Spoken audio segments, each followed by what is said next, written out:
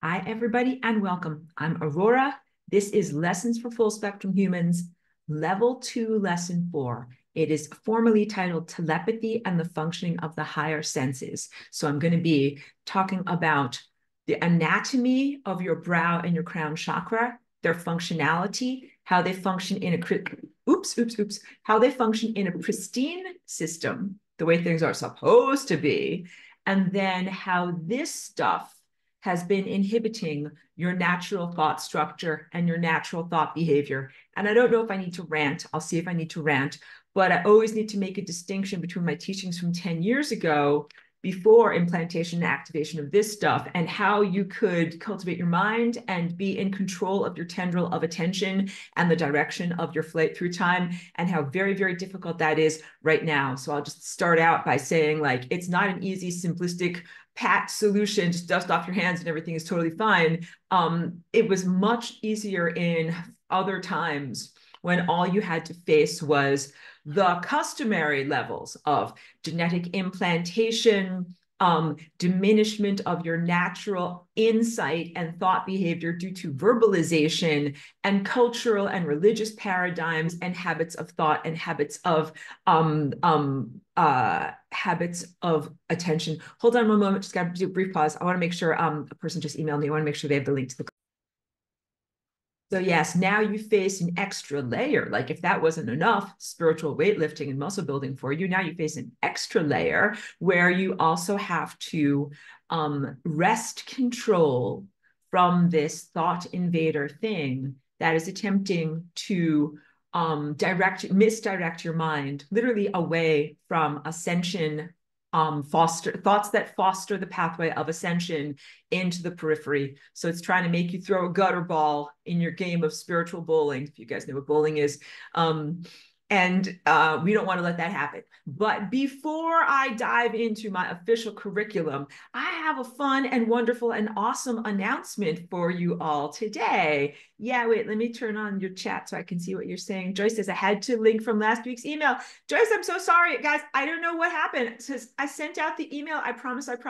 And I don't know why some people didn't receive it or didn't receive it correctly. So my utter apologies. Sometimes I do my email before class, like late at night, and sometimes I'm like bleary-eyed and it doesn't go through. But this time I did it at like 6 p.m. I'm like, I am so on top of things. Everything is going to go great. So I'm so apologetic if the email did not go out properly, because also the notes are essential and I did attach them, but I checked my sent box and it looked like it went out. So I don't know what's going on. Joyce has got it. She says the retreat in Arizona looks magnificent. So yay, celebrate with me. This is incredibly momentous because since I came here as Aurora, and I've been here as a walk-in like 22 years, I've always had this envisionment of how I can effectively share who I am and what I do and my gifts in the world with humanity. And it's been a long series of developments to be able to get to the point of, like, because doing a class is so wonderful. And I love sharing these intellectual ideas as abstractions. But doing the Flying Rainbow Lasagna is more than just an idea or a belief system or a set of ideas.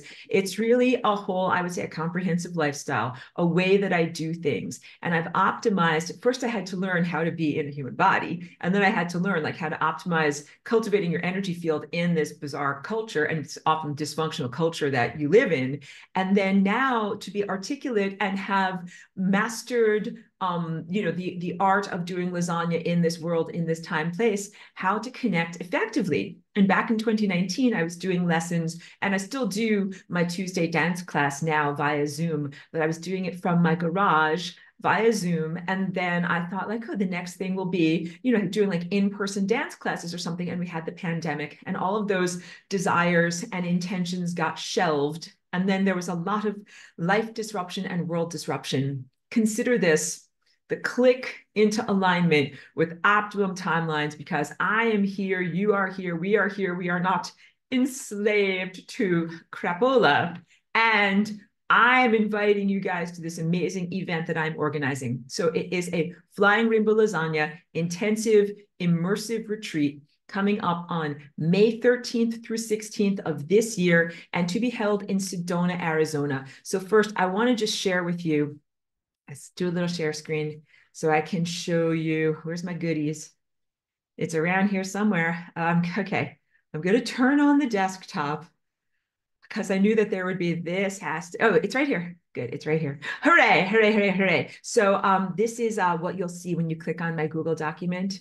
And first of all, Lanley Lee is my organizer. You can tell Cheeky will be there, has helped me to set up these different websites. So much attention and gratitude to Lanley Lee. She's wonderful. So first of all, this is the location of where this is going to be. It is about 10 minutes outside of the city of Sedona. So I chose this very intentionally because I wanted to I love Sedona. The energy there is fantastic. The energy in California is very challenging in terms of getting flight. Like there's all these overhead power lines, consciousness suppression technology, tons of 5G frequency. It's very, very locked down. But I found a lot of freedom when I went out to the middle of the desert.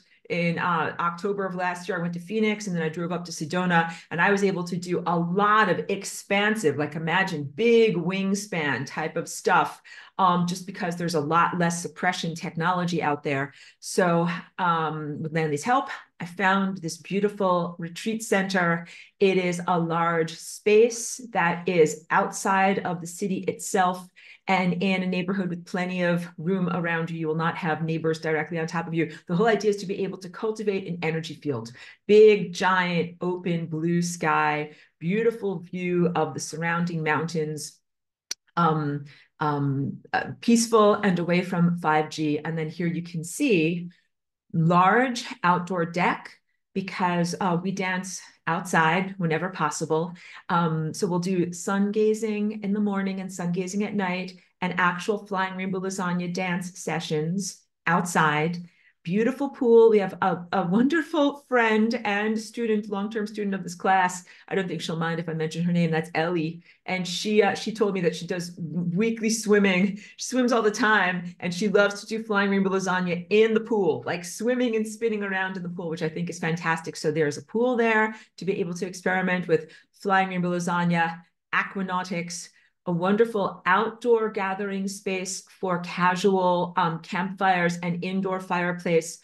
This is for after the curriculum. Like it's really important to have time to be able to, I'd call it storytelling, share your thoughts, share your life experiences, get to know the other participants. And that is also part of what's essential in cultivating an energy field. So we're not just going to be miming or pantomiming the flying rainbow lasagna. It's not just empty gestures. We're going to do a real reality, co-creation, shaping of the fabric of space, time, and consciousness. You do it individually for yourself, but you also do it as part of this group. And then Sedona is an amazing place for this to radiate outward into the entirety of the world, the entirety of the fabric of life. And so I'm also intending to send people home with valuable skills of self-cultivation. So you can see down here, there's a wonderful exercise room that is a part of the retreat center. And I'm going to take everybody through some of the muscle building exercises, my routine. Basically, you'll be with me during the day through my routine, and I'm going to show you how to do these things.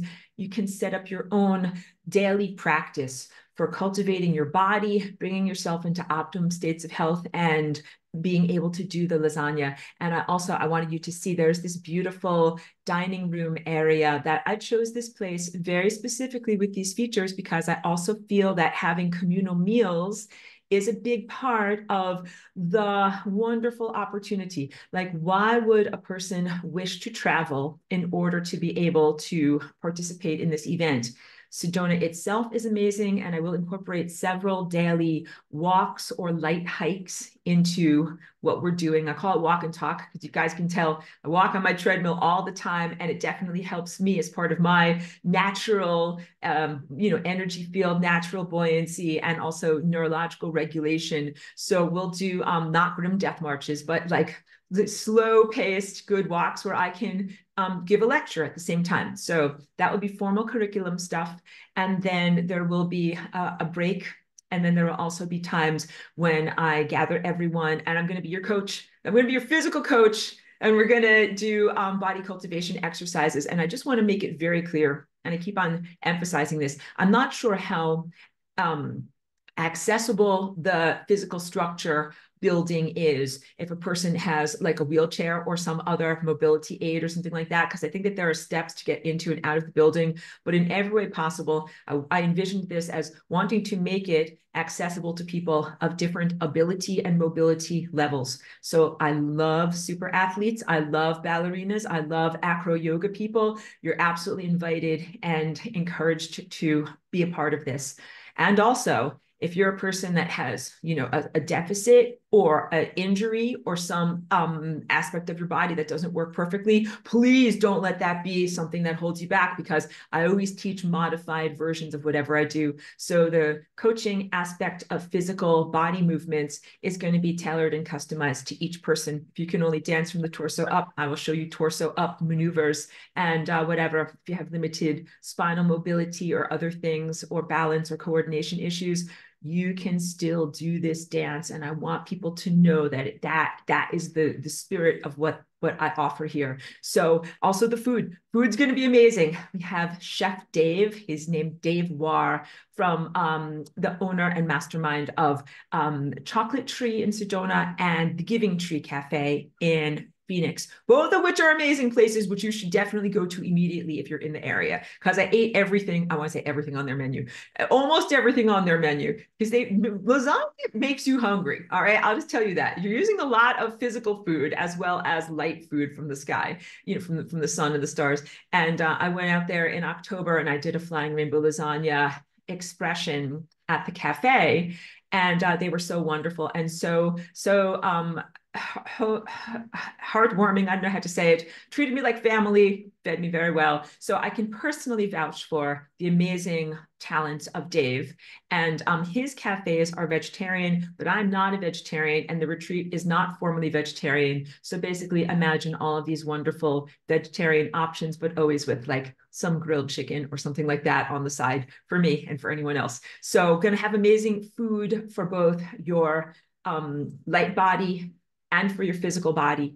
And then also there's a variety of different accommodations. And when you check out the document that I'll share, like the little link for being able to find all the details, you'll see the range in price, because the least expensive thing you can do is go there with your own tent and gear and camp, which will be beautiful and amazing. And of course, you can still have access to the bathrooms and the kitchen and amenities inside. You would simply sleep outside, to the most, you know, luxurious or whatever you'd like to call it, the nicest, which is the king suite, a room with a door that closes and a big, beautiful king bed. So it's going to be amazing. It's going to be an amazing, exalted experience. I'm so excited to do it, because literally, supernatural miracle that I'm still here, that I'm still lasagnaing, that we still have our minds and our capacitations. We are not assimilated into the Borg. Let's celebrate that. And I think that this will be historical and amazing. So yes, invitation, encouragement, and celebration. And also, so the travel costs are not included in the price that you'll find on the website. If you want to know the price, the basics to participate, it's $1,000 plus $350 for the meals. It's 4 days and 3 nights. And then a different range of add-ons for accommodations, depending upon. Least expensive is camping, which is like $200. And then the most expensive is the King Suite, which is like $3,500. Boom. And you can check out all the details there and figure out what's in your budget. It doesn't include the cost of travel. So if you're traveling and you are able to get to the airport, we will shuttle you and bring you over to the retreat center, because there's a limited number of cars that we can bring there. Like Sedona definitely protects its sanity and privacy and doesn't want to have like lots of cars, loud parties and different things like that. So we're a different type of gathering, but we want to be respectful of the number of vehicles that are going to be at the center. So we'll make sure to accommodate to everyone with that. So get yourself on over there. Or if you are already a person that lives in the area and you want to be able to come for the events, but then go and sleep at home, of course, you would only pay the foundation price and the meal plan price, and you would not have to pay for accommodations. So all of that, I'm super duper duper excited. And that's my house cleaning for today. then onto the curriculum. Let's get serious. Even though that's serious. And I think also, like, I want you guys to know, I look forward to connecting with people through that retreat on a very personal level, that sometimes in class here, I share some of my life experiences of what I've been through and my perspective, especially some of my funny walk-in stories. There will be an opportunity for me to do that a lot. I think it will be really wonderful to be able to share not only my lifestyle, my daily activities, the ways of cultivating lasagna, but also to be able to share more of myself, who I am as a person, and to get to know people in friendship. I think that will be really priceless. So yeah, invitation, and no, not March 2025, May 2024. So that's in about 3 months. It's the middle of May of this year. All right. And other people might also want to know, what about like if a couple goes, how the accommodations work for that? Each individual person would pay the foundation participation cost and meal plan. But then if you rent a suite, or like, if you have a queen room or something like that, 2 people can split the cost of 1 room. So you figure that out. So yeah, totally fine. Good for couples. And I think that it would be actually a wonderful experience. So there's basically like a king suite, 2 queen suites. Then there's a large room that has several bunk beds and a very large king bed. I'm going to take a bunk bed. I'm going to sleep in that room. I'm calling it the summer camp experience, where we all are in our pajamas together. I don't want to say that we're sleeping together, because it's not that type of a situation, guys, truly, truly. But we are sleeping in the same room. You will see me in my pajamas. And Cheeky's going to be there, of course. Now, Cheeky's in bed right now. She's not feeling that good. She has a tummy ache and it's raining out, and she's just not feeling her usual self. Didn't really want to eat her breakfast. So we'll see if she wakes up during class. But she's absolutely essential. She's an ascended master in dog form. She's going to be a part of the wonderful retreat and celebration over there. So again, if you are a highly allergic person, or if you cannot bear to be around dog hair, it might not be the best situation for you to participate, because Cheeky's going to be part of the event. And I'm going to sleep in a bunk bed not with you guys, but right next to all of you guys. And Cheeky's going to sleep with me. That's my ground rule. As I say, if Cheeky's sleeping in somebody else's bed, that's like cheating on me. We can't have that in a relationship. So that's my only ground rule. But you can hug and kiss her as much as you want. And so thank you for my lightheartedness there. But we're very, very excited to be planning this all out. So now on to the curriculum for the day, talking about telepathy and the functioning of the higher senses. This relates to your journey as an ascended master in training. And this also relates to what it is like to become a galactic citizen. Because when you activate your true love-based telepathy, I call it the time phone. It is a mind phone. Like, you can call someone on the phone, but you use your mind, and you can call anyone, anywhere, at any time. And this means that you are able to connect with far distant individuals and civilizations. You could call and connect with a star civilization, or let's say a group of otherworldly beings that don't live here in this time place, that would be relative to you, because time language is going to get very difficult right now. They could be from 10,000 years in your past, or 10 million years in your future.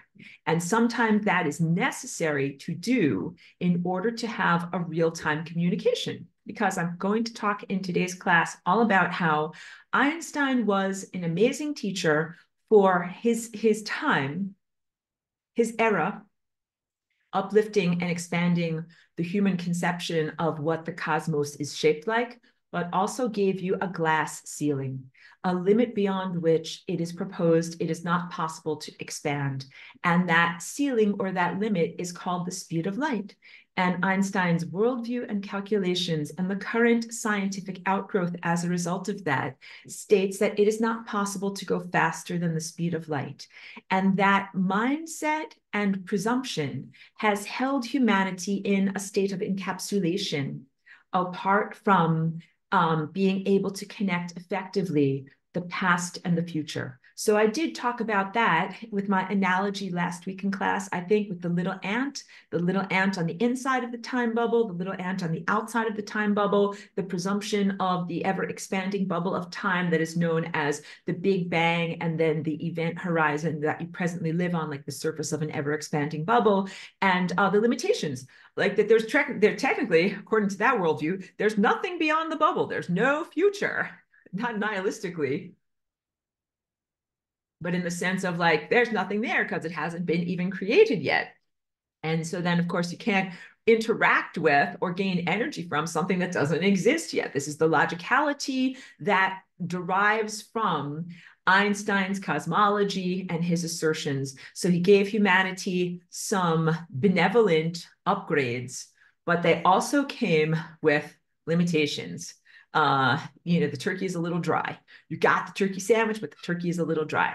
So I am here to bust through that glass ceiling for you, because in order to be a meaningfully connected galactic citizen, you cannot obey something like the limit of the speed of light, because you're going to have to send and receive signals much faster in order for things to be relevant and coordinated in the larger cosmic symphony. So there is a galactic center. Each galaxy has a supermassive black hole at the center that is a gravitational, what you call glue, but it is an epicenter around which everything is relevant, relates to everything in that center. And you could consider that to be the great conductor. Like there is God, who is the great conductor, the composer, the conductor, creating and generating, sustaining and organizing all of this.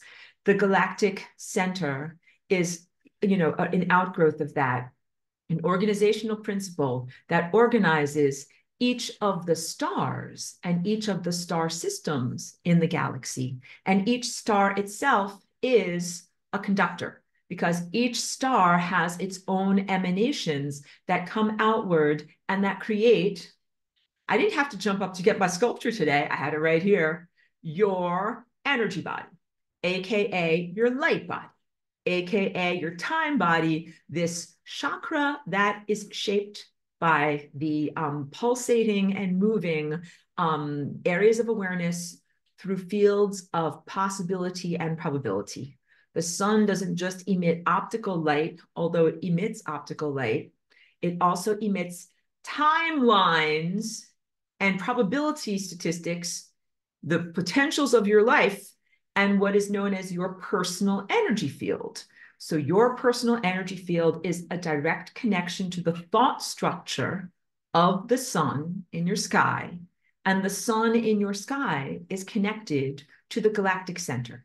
And our star, Sol, S-O-L, of the solar system here, is far away from the galactic center. Like we live on a peripheral dirt road out in the middle of Nowheresville, and it takes a very long time to drive there if you're following the speed of light. So think of the galactic center as a brain, and think of us over here like at the elbow or like down on your big toe. And it would take a very, very, very long amount of time for a signal through the speed of light to go all the way here to the brain, from the brain to you, and then to experience it here, and then to send back feedback and be like back to the brain, like, oh, like this is what we're experiencing here in this time place.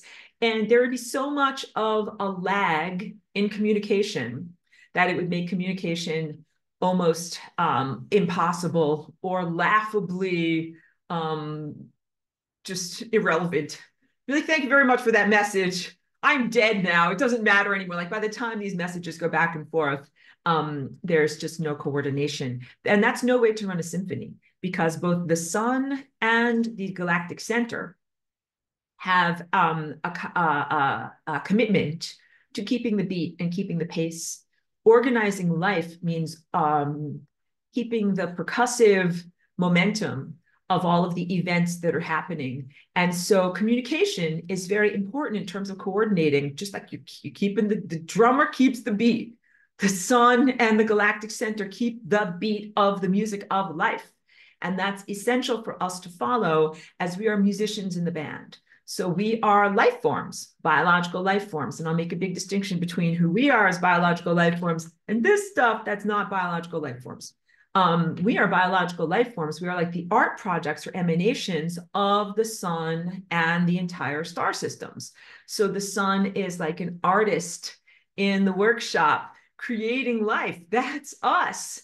And each sun, each star out there gets to create its own, creations. I didn't have a different synonym there. Its own expressions of life.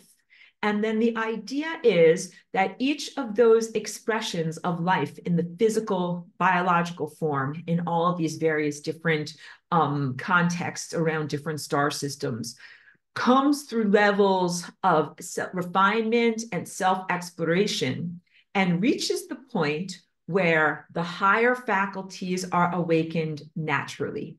And that journey of developing as an organism, organizing your light body, organizing all of the chakras on your body so that they interweave effectively and transmit energy effectively, and then gaining the capacity to have pure insight and reach across time. That's an attainment, just like powers of speech or other powers of movement. You go through these levels of evolution to become worthy of gaining those powers. Not that you're evil, bad, or in other ways unworthy in that sense, but that wisdom must be attained through your growth and evolution process to use your faculties well. So in my notes from 10 years ago, I use a pretty good analogy. I talk about when you're a little tiny baby versus being a toddler versus being an adult. So you guys are infants of consciousness. Don't have any attitude about it. It's fine. It's fine and it's good.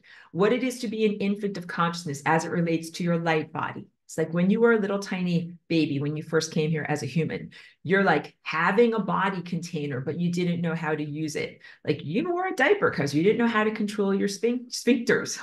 All right. And also sometimes when you ate food, you didn't know how to keep the food in. Sometimes the food came out. Took a little while for you to even figure out your digestive tract. You hadn't even yet figured out your complex central nervous system to be able to coordinate all of your arms and legs and stand up and balance. That is the level of expression that you're at right now. Just accept it and celebrate it. It's fine. Because with your light body, most of you are not yet even aware of what is your anatomy. What are these parts of yourself that extend beyond the physical world into a non-physical world, that you might be aware of them, you might receive sensations from those areas of self, but you might not yet know how to recognize them or coordinate them. I have to mute you, not because I don't love you. There we go. Good job. Wait, good. Good. So wait, first, this is a very relevant comment. Thank you, Mary, for being here. It says tachyons are faster than the speed of light. Thank you very much for that. And I think that that's an important reminder and amplifier, because science, as an outgrowth from Einstein's original teachings, has had to figure out some way to be like, well, wait, it seems like some things are going faster than light, and how can this whole thing be happening? So they are figuring out different ways of cobbling together concepts that explain how things can go faster than light, or how there can be apparent faster than light experiences in the face of Einstein's assertions. So they haven't fully abandoned Einstein and his description of the structure of reality, but they're having to augment it, because it's like, but wait, what about this? And what about this? So tachyons is one concept of that. And then I'll also say there is, I would call it extraterrestrial or reverse engineered technology that is being used and deployed on our planet right now, in this world right now, that is called FTL, faster than light. And those are forms of movement or transportation and also communication. And that is actually being utilized by secret aspects of our government. It would be considered non-disclosed forms of technology, undisclosed in what it is, what it's doing, who's using it, and where it comes from, and who in the world knows how much it costs. Let's just say that. If you're wondering where your tax dollars go, sometimes they go into things like this. But FTL is a real thing, and it's incredibly advanced. And those factions that utilize it here in this world, have supremacy over the diminished people that are still living under the glass ceiling of the presumption that nothing can go faster than light. And their FTL communications, I mean, it's used largely for like military and intelligence agencies. It is undisclosed, but here, just as a fun, brief anecdote, it's early in class and I'm already like getting casual and sharing fun anecdotes with you. But when I lived in Northern California, I had a friend who was an older gentleman, ex-engineer, and he used to build roadsters and have like kind of a hobbyist club with a bunch of other engineers, seeing how they could make cars faster and super fuel efficient, right? So they were working with this thing called the J cell. And this is also kind of like, I hope that saying these words doesn't flag my video or anything like that, but kind of an unusual contraption. The owner, I think, died under mysterious circumstances, but it was an augment that they could put on a regular combustion car engine. And they were running that car up and down like the California Pacific Coast Highway. And every time they did so, they would get visits overhead from black helicopters. And they started to realize like, oh, like we're really getting some attention by doing this. And they realized also they should stop. And I don't know if someone overtly told them, but they did. But every time they ran that J cell, it disrupted the FTL communication systems. And that was why the guys in the black helicopters weren't very happy that my friend was doing this. So again, the official objective materialist science world of Earth's surface humans asserts that they believe in Einstein and his proposals and that faster than light things cannot exist. But many other aspects of your government and many power abusers know that faster than light stuff is possible, and they utilize it to their advantage. And they're part of the, I should say, the foil of what I was talking to you about a moment ago, technology using extraterrestrials and otherworldly creatures. So there's a very intentional firewall that has been created by the creator, by God, who is a super intelligent genius, to prevent power abusers from expanding out of their territory. And that's the idea that like, if you haven't worked out your stuff, your tendency to abuse power and not be able to live effectively in community of consciousness, then you shouldn't get off your planet. You should stay in your playpen until you're ready to get out onto the larger playground and play with others because you don't know how to do it correctly yet.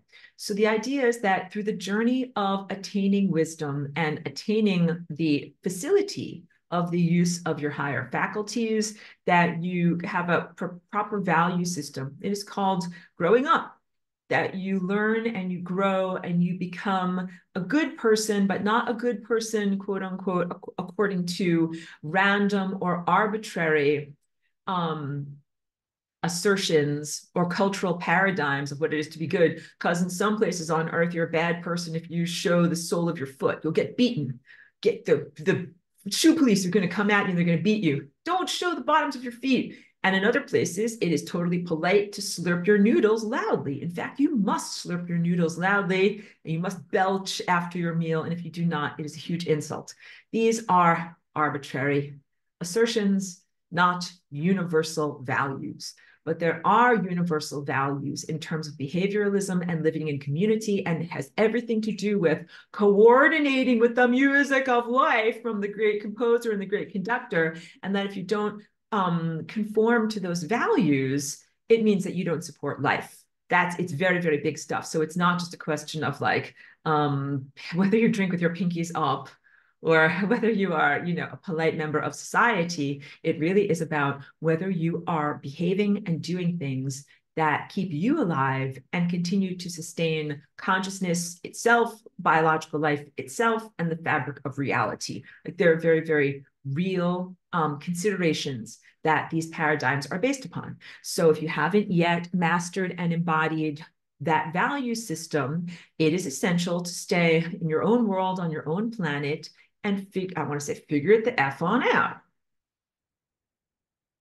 Instead of using an artificial augmentation,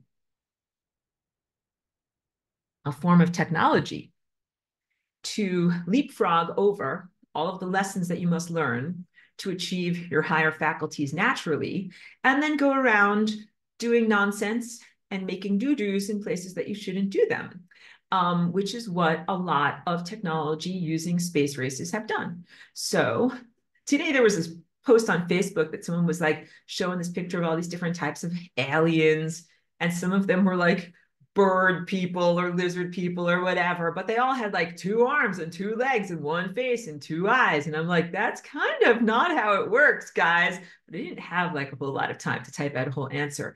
But the range of life that is out there is immense and probably incomprehensible to you in your present level of neurology. So we're going to talk also about natural telepathy and how it is, there's like a translator that allows you to be able to speak to otherworldly creatures. Like you can talk to a tree. A tree is not a hominid biped. It doesn't look like a humanoid, but they're right there. Like I have an otherworldly creature right outside of my window. I have a fern right here in front of my computer. And I talk to it actually all the time while I'm doing my work and I'm walking on my treadmill here. It doesn't have a face. So there's inborn biological predispositions and presumptions about what is life, and that it's got to look kind of like you. That is the essence of anthropocentrism, and that is the viewpoint achieved through looking out only through the human lens, which is associated with your third eye. Let's get to some anatomy pictures now.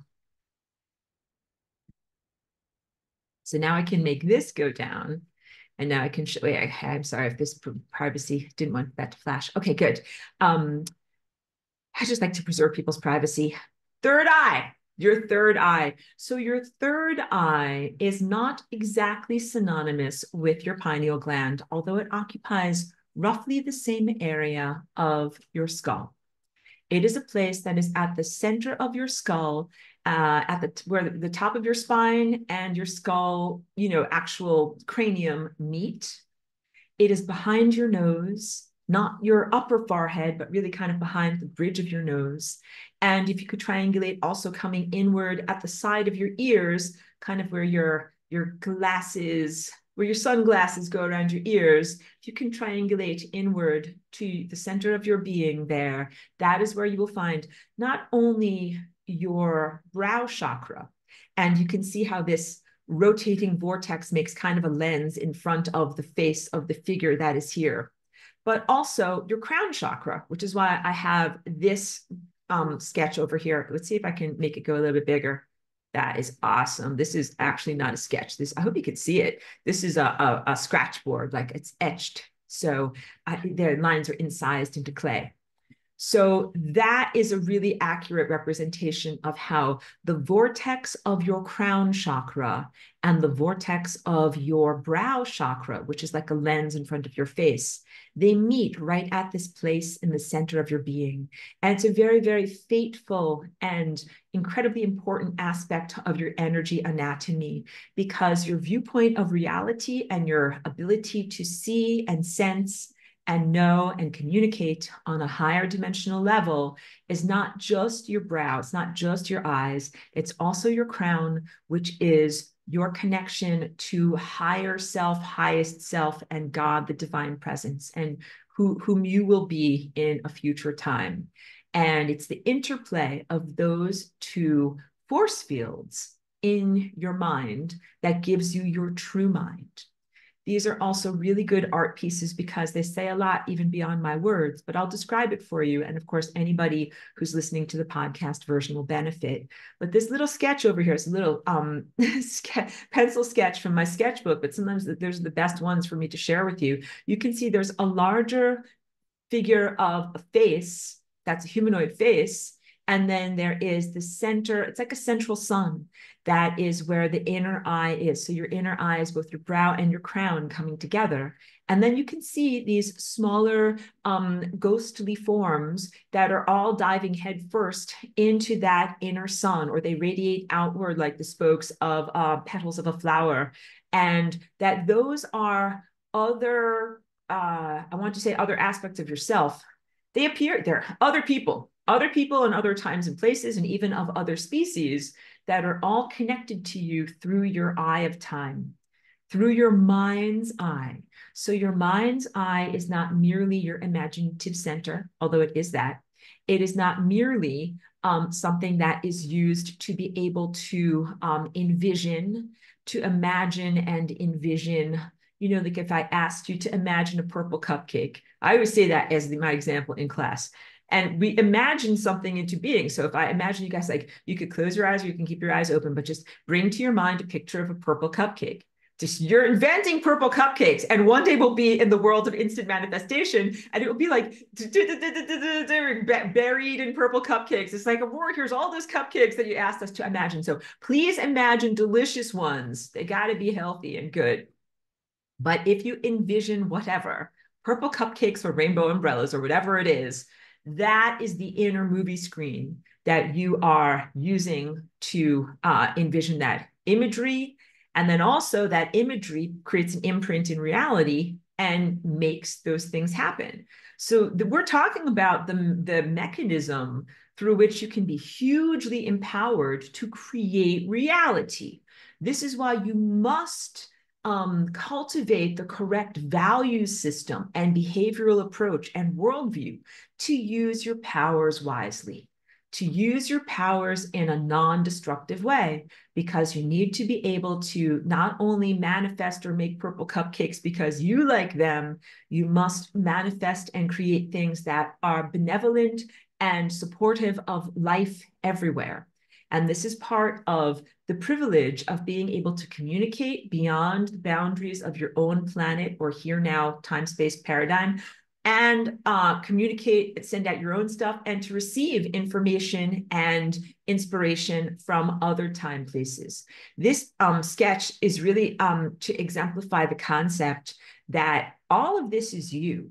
Like there was a show on Netflix that, it's not a total endorsement of that show, because like many Netflix things, it had weird sex stuff in there, and I'm just really not advocating for any of that. But it was called Sense8, and it was a science fiction show about people who were connected, groups of 8 people who were connected through a supernatural event and through their genetic proclivities, and they could feel and sense what was happening in each other's lives, and that they became very, of course, emotionally connected and caring. When a person was in a crisis, they could tell. And then one guy's like, I'm going to send my kung fu capacities to this person so they can defend themselves, or I'm going to send my computer hacking capacities to this person. They shared a common mind. 8 individual people connected through their natural telepathy and their genetic proclivities, and they shared a common mind. That's all you need to know about that show. You can delve if you want to, if you find it entertaining, but don't endorse orgies. That's all I'm trying to say. The end. But because this is not about a cosmic sex show in any way, but this is about connecting to all of these different aspects of you. For example, some of these figures in this picture here could be you from 10,000 years ago. But maybe it's not 10,000 years ago on Earth. Maybe it's 10,000 years ago on another planet. And maybe your consciousness has evolved from where you lived on that planet to where you presently live on this planet. This is why our languaging for time that is linear becomes wholly inadequate to really describe the depths and profundity of your experience of consciousness moving through not only time, but also multi-dimensions, because this time phone that is your higher faculties allows you to connect with places that are far distant in both space and time, and that includes other dimensions. That means other versions of yourself. So you could speak with a version of yourself who lives in a parallel reality. So it's still you, same incarnation, same time space, but different parallel reality, different shape of their world. And you can also connect effectively with whom you were in a totally different time, that species and world might be extinct at this point. That might be extinct and your consciousness isn't there, but you can talk with who you were all the way back then, and it's a real-time broadcast. It's not like you have to call someone on the phone, wait for a message, and the message can take several years, and then get the message and then respond to it. It's right now. It's right now. In fact, you can communicate even beyond the time lag of words and verbalization and simply receive genetic or consciousness-based information from your connectivity with all of those aspects of self. And it's like a dandelion's head, like a dandelion seed head. I don't know if you all have those plants where you live, but it creates a central seed pod with many different little fluffs that stick off all around. It's spherical. And you are this central experiencer. And then all of these radial spokes that stick off are all of these different amazing aspects of self. And some of them are humanoid. This is back to my semi-rant about the picture on Facebook. But some of them are not humanoid. Some of them look really different than you, and they don't have two arms, and they don't have two legs, and they don't have a face, and they don't have two eyes, and it's still you. So the muscle building exercises that you do here on your planet are to initially form bonds of communication and respectful interactions with things like a fern, a potted plant, or a tree outside, so that you can learn how to connect with and speak with life and organisms that don't look exactly like you. If you're only looking at the world through the human anthropocentric lens, then you kind of expect and need for everybody to fit into the box of two arms, two legs, and one face and two eyes. I jokingly call these the Star Trek aliens because, you know, the Star Trek TV show, they did it like in the 1960s or whatever. They didn't have a lot of special effects back then. And so they just would take a human actor and then they would kind of like paint some blue makeup on them and then put a little funny hat on them and say like, that's an alien. That's the level of what you're doing through the anthropocentric lens. It's laughably inadequate, but I'm not making fun of you because it happens from your level of development. So you gotta level up in order to be able to respectfully recognize and communicate with otherworldly life forms. And that includes pure energy beings. Like I'm Aurora. I'm a pure energy being. Right now, I have a face. That's the fun thing. But usually I don't. And that's why I'm here in this body so that I can communicate to you effectively through the flapping of my moving mouth parts and facial expressions, because ordinarily we don't do that. Got it? There are cloud-based or less dense beings, and some of them live in your own solar system, like on Jupiter. But you can't have a conversation with them because they don't have a face and two eyes, and so you don't necessarily see them as people. This is actually at the heart of a lot of the work that I do, where I paint these abstractions. These abstractions are not just like mathematical abstractions, they're people, they're alive. And when you get to the highest dimensional viewpoint, I'm always pointing up here at the very top of my head, it goes beyond anthropocentrism and into universality. And that is when you are effectively using your higher faculties as a translation device, where what you send out is a signal of communication that is empirical, meaning uninterpreted, just truth. And then that impulse comes to another organism and it goes through their layers of interpretation and is translated into something that they can perceive.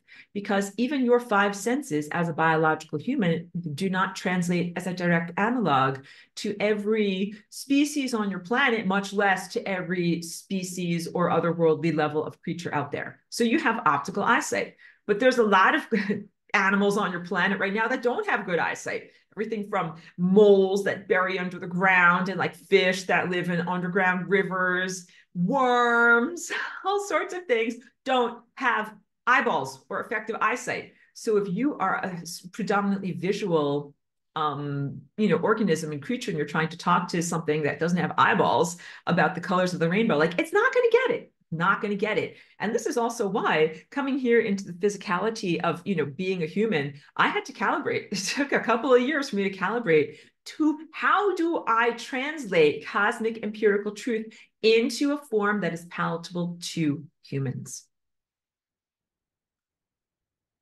I had to learn even about how to create artwork and visual diagrams that would be expressive and correctly interpreted by you as the viewers. Like, is this getting across to them? So I did have to kind of change and shift and recalibrate my whole visual expression to tailor it and customize it to what is accessible. Because my intention and journey has always been more than about just self-pleasure. It's not just about like, I make this painting because I like it, which like, that's fine. And, you know, if you're a human artist and you're like, yes, I just make art for art's sake and for me, and like, I don't care whether you like it or not. I'm like, that is great.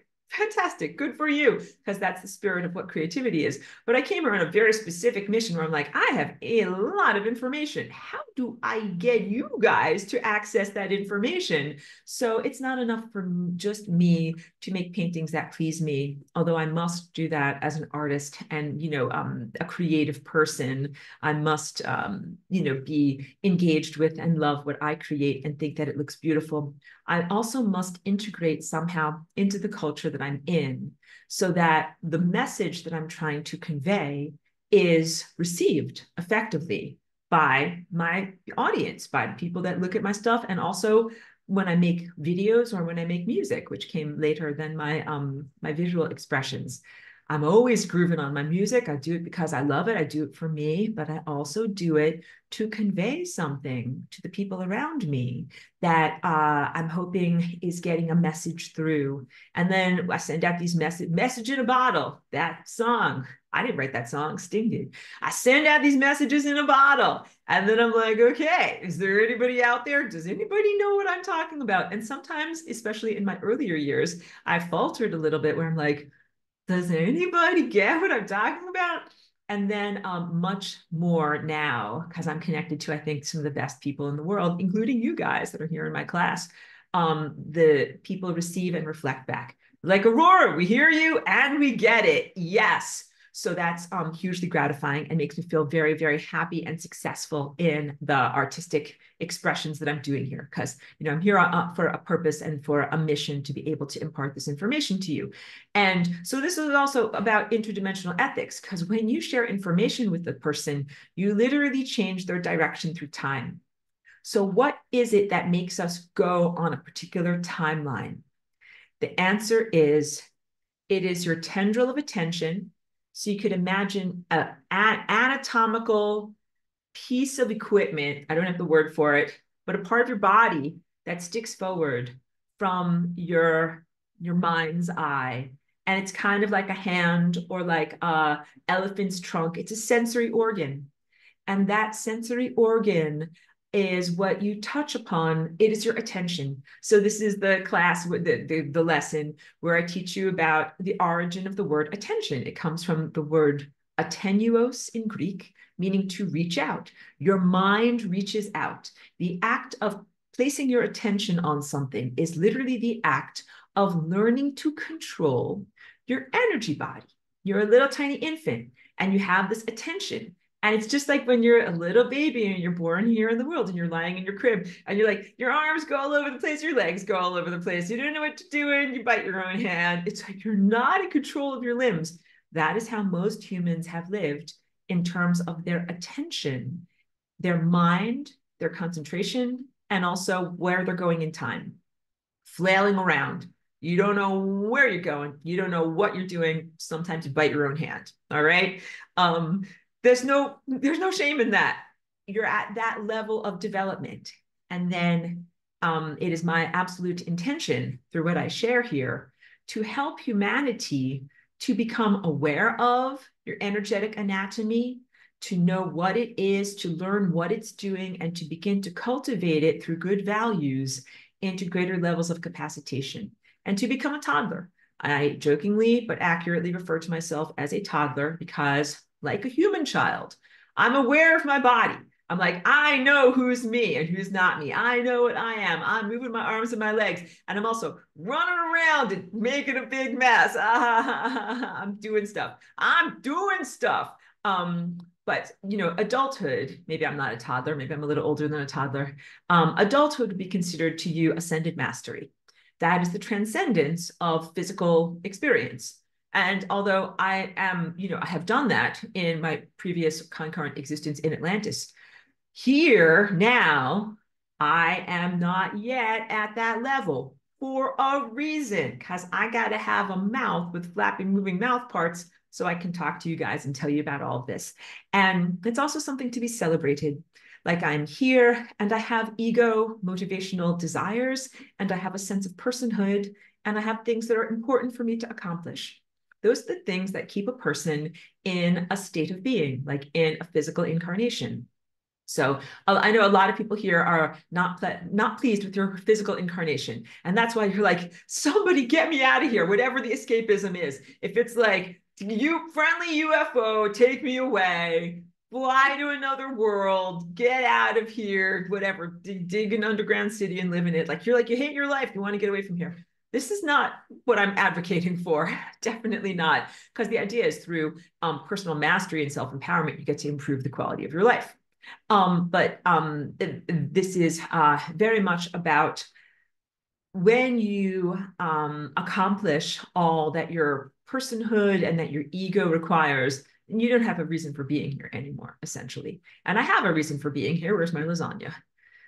Reason for being here, not just to come in here and prove that it can be done, but also to communicate this capacity to humanity and to communicate it effectively enough so that you can save a lot of difficulty of trial and error and figuring things out and get up to speed and begin using it effectively. That's my ego desire. And that is what sustains my personhood here. And so that's why I'm here. If you're ever like, Aurora, like, why are you still here? Like, I have a job to do and I'm doing it. And it's my job joy, it's my cosmic job joy. Yeah, I'm very pleased to be doing it. Although sometimes, like you, life is uncomfortable. And sometimes, like you, I might feel like I don't enjoy the suffering part. Definitely want quality of life to be improved. But I am benevolently positioned in that I know my mission, I know my purpose, I know why I'm here, and I have very clear memories of making the choice to be here. So I have to make this distinction because a lot of you are always looking at the sky and you're like this, you're like, what did I do to deserve this? You don't like your life and you think you must have done something very, very wrong to be down here in this situation. And I just want to confirm to you, you're not here being punished. You didn't get smacked down like some God looked at you and was like, you're bad and wrong. This is my God face. You're bad and you're wrong. Smack down. You're gonna get down there and you're gonna suffer. You know, that is not what has happened to you. But you have internalized that sense of victimhood, injustice, and unfairness, and you are in a very unfair state. Each one of you is an innocent, and you came here actually on a very, very different mission and purpose that has been largely subverted by a variety of challenges that you face in this world here now. Some of those are ancient challenges. Some of those are newly emerging challenges, but they're all crappy, but we have solutions. Let me just get a little bit more water. Hold on one moment. Sorry, I have to walk all the way back here for this. My wonderful, blessed, structured water over here, drinking it out of my shungite mug. Okay. So a little tiny baby sits in its crib and it kind of has sensory experiences, but not that much motor control and doesn't really know what's going on. This is what's going on with you and your light body, which is also your body of time. And a toddler has mastered some motor control, but not everything. Toddlers, like, they can't exactly tie their shoes. They can't exactly write their name. They try to, oh, hold on one second. Hold on one second. Toddlers are not exactly perfect at like pouring a glass of juice. Like, they spill their glass, they throw stuff on the ground all the time, to the point that my dog knows to like follow toddlers around town because they throw Cheerios and goldfish crackers and other things on the ground. Just like, I'm gonna clean up, it's gonna be great. Smart dog, right? But toddlers have some amount of self-volition and are able to begin exploring their environment and are able to begin receiving the lessons of what happens when you have an impact on your environment. So it's when the value system of right and wrong, or behavioralism, what you should and shouldn't do, begins to be formed in toddlerhood. Like, you're set, usually the people that are looking after you set very clear boundaries. Like, You're allowed to do this, you're not allowed to do this. And if you do something that's not allowed, then there are consequences. So I don't have my own physical children, but I have done a lot of babysitting and nanny work. I did that mostly in like the first 10 years that I was here as Aurora. And I worked with some really wonderful children. And some of them were 3 years old. And, I learned a lot about human development. But setting boundaries is a sign of love. This is what I learned. And I also learned a little bit about human tendencies and human behavior because, you say to a little 3-year-old, like, you're not allowed to touch this table, like a glass coffee table, right? Dangerous. Say like, you're not allowed to touch this table. The very first thing they do is walk over to it. This little girl walking over to it, and she's going to touch it. And I look over Michelle, I'm like, I just told you, you're not allowed to touch that table. Setting a boundary is a sign of love. And then enforcing that boundary is similarly a sign of love. And also the rules of what Nanny Aurora's rules were always non-arbitrary. Like there was a reason. You're not allowed to touch that table because it's dangerous. You're not allowed to play over there because that's dangerous. You're not allowed to do that because that could hurt yourself or another. So please translate that into your expression and exploration of yourself as a natural telepath, reaching into other people's minds, affecting the fabric of time, space, and reality directly, and being a powerful manifester and co-creator. Setting boundaries is a sign of love, and enforcing those boundaries is a sign of love. And mostly the prohibited behaviors have to do with harm. Like you don't want to harm you or to harm others, and that you don't have to, whatever, slice your hand open on a glass coffee table and have that be the way that you learn. You don't have to have a hard fall, like do something with your mind and then receive negative blowback in order to learn from it. And that's the whole idea, is suffering avoidance. So the stages of development from becoming a little tiny infant into becoming a toddler. And then I would say maybe I'm more of a preteen or a young adult, maybe not a toddler, because flying rainbow lasagna is a form of mastery over the construction of space-time reality. And when you're a teenager and a young adult, what happens is you begin to explore independence, where you make your own choices independently from the value system and oversight of your parents.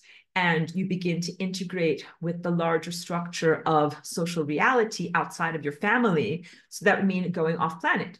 Like when you're interacting with other people at school or in the world of commerce or in your town, and then you are responsible for the things that you do. So you might have a job, like get a part-time job, or you might be going to school or have some areas of responsibility, and you have to follow those areas of responsibility. And these are necessary stages of personal growth and evolution to the point of being able to become an adult. And again, an adult in this perspective to you, submerged in time, would be like becoming ascended master, where you no longer have physicality, you eat pure sunlight all the time. I just ate hamburgers for lunch. You do not eat hamburgers for lunch.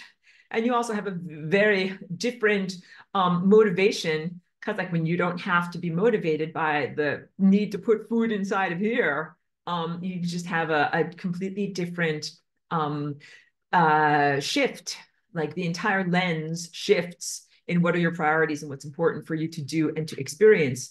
And you are also much more in freedom when you are an adult, not bound by the limits of physicality. This is not just about escapism. It is really about expanded empowerment. And that expanded empowerment must encompass the knowledge that all of these, there's multifaceted levels of extraterrestrial and extra-dimensional experience. Technically, all of it is you. You must achieve unity consciousness to really know how, on a profound level, all of that is you. Knowing that all of it is you does not mean that you get to harm any of it. Can't use that as a justification. Like I have pierced ears, right? So be like, it's my earlobe. I can pierce my ear, which kind of hurts a little bit, but I'm not allowed to pierce that guy's ear because his earlobe is his own, right? But if I'm like, that guy is me and I am you and you are me, then I'm going to pierce your earlobe. This becomes a quagmire. But when you get to higher levels of true perception, you can see beyond the quagmire. And there are not ethical pitfalls in all of these questions about whether you're acting in freedom, whether someone else is acting in freedom, whether you're allowed to do something, whether you're not allowed to do something, because your perception changes, your conception of what is self, you essentially dilate your identity to the entirety, and then you treat the entirety in a loving way. Truth is, none of us would have pierced ears. The only reason I have pierced ears is because they came with my body. I'm like, we're going to keep them, but I haven't put any new holes in my body because I'm not into doing stuff like that. But your entire value system would be about fostering life, keeping things alive, including the system of time space itself, including the entire fabric of time. You become devoted to not only sustaining your own health and vitality, not only your community or those that look like you or that you identify with as yourself, but really the totality. And in your world here, you're like, well, what if I see that tree as me and I'm that tree, then how in the world am I going to chop down a tree in order to be able to start a campfire to stay warm? You got it, because you're in the level of materialism where you got to start a campfire to stay warm. But when you get into higher levels of psychic capacitation, you don't have to start a campfire in order to stay warm. So it becomes a lot easier to live respectfully without having to remove the life force energy from another organism to sustain your own life force. It becomes much more possible to live in those levels of respectful interdependence. So I'm moving fast on my treadmill and in my mouth. I want to say these things. Pedro says, Einstein didn't have the formula for consciousness and didn't know consciousness is faster than light. Thank you, Pedro. You're fantastic. You're a wonderful long-term student, and you make a great point. Einstein, like many objective materialist scientists, could not account for consciousness. Consciousness is a phenomenon. It is supernatural. It is something that science can barely even touch it with a 10-foot long pole, because science thinks that consciousness arises as a phenomenon of your neurology. Like the order of operations is first you grow a brain, then consciousness arises, then you have consciousness, as opposed to consciousness in truth predates neurology. First you have consciousness. Consciousness grows a brain, then consciousness inhabits a brain. And then when you no longer have a brain, what do you think happens to consciousness? Do you think it just goes bye-bye? No, of course not. It has its own sustenance and longevity. In fact, that is the motivation for everything that you're trying to do with your mind and with your perception as you are embodied, is to build a thought structure. You know, this body is your body of light and your body of time. It is your body of thought structure as well. You are trying to put together a cohesive thought structure, like building a boat or building a raft. That is something that is airtight and it has structural integrity. And when you bring it out into the ocean, it doesn't just get crashed apart like toothpicks, that it is able to sustain these intense forces that are at large in the ocean of consciousness. So you are an individuated consciousness. If you were not well formed and didn't have a strong sense of yourself and what you believe and what you know, and how all of those truths fit together like a polygon, like a shape. And if you were kind of just like if you were just kind of duct taped together and things didn't really match and everything like that, and then we shove you off into the ocean of consciousness, a big giant wave of consciousness is going to come through and just crash through and break all of the mental assertions that don't quite make sense. Anything that is self-conflictory, anything, if you say, I always wear red socks on Tuesday, but then except for the days that I don't wear red socks on Tuesday, then you're like, then that statement makes no sense. It's not merely hypocrisy. It is about consistency throughout the assertions of truth in your life. So again, it's not about small habits like saying, I always wear red socks or I always eat hamburgers. That's nonsense. Just throw it out the window. We're talking about consistency in the way that you look at the world and how you control your behaviors. And that's also about integrity. So integrity is about your word is truth. It is also about a matching of the emanation of your intention and your behavior. So integrity is about if you say, I am going to go exercise on Tuesday, And then it's your intention to do that. And then when you do the exercise and you go to the gym, you are in integrity with yourself because you're in integrity with your decisions and behavior patterns. If you say, I am going to exercise on Tuesday, and then you don't, it means you had a nice thought. It's like a greeting card, like, nice try, but you didn't actually come through with it. And that doesn't make you an evil person. It just makes you undeveloped. And it makes it so that you're unreliable. And it makes it so that you're not at a mature enough process in your development to jump off the surface of your planet using nothing more than your mind and your consciousness and your willpower and fly or float or move through these incredible spaces called the ocean of consciousness, these seas of awareness. That's just like, if you want to go into the ocean, you have to be a strong swimmer. You know, some guys, I am not a strong swimmer. Even when I lived like 1 block from the ocean, I would go in like up to my knees. I thought that was very daring. Like, I can swim a little bit, I'd stay alive, but I would not try to swim out to like a buoy or something like that, like swim to the end of the pier and then come back. I would never do that because I know like that I would not stick together. My coherence as a polygon is not good enough to stick together. In order to do that, you really have to do self-cultivation and practice. Cheeky's coughing. Wait, let's hug Cheeky. Cheeky needs some hugs and support today. It's rainy, it's crappy. She's not been feeling that good. Cheeky, come on over here. Get some hugs, get some hugs. So she doesn't even want to hug. Aw, it's okay. Okay, girl, go back to bed. She might go back to bed. We'll see. Maybe she might need to go OUT. We'll see. No, she's going back to bed. You can tell Cheeky's not herself today. Look at that. Look at that. Just send loves and support to Cheeky. She really doesn't do well on rainy days. And also, I fed her some human jerky 2 days ago, and I think that it gave her a stomachache because it had garlic. So I really learned my lesson. But anyway, polygons, in order to stick together, when you get into the ocean of consciousness, it means that you have done all of the self-cultivation and self-construction to be formed correctly, to be an eternal being.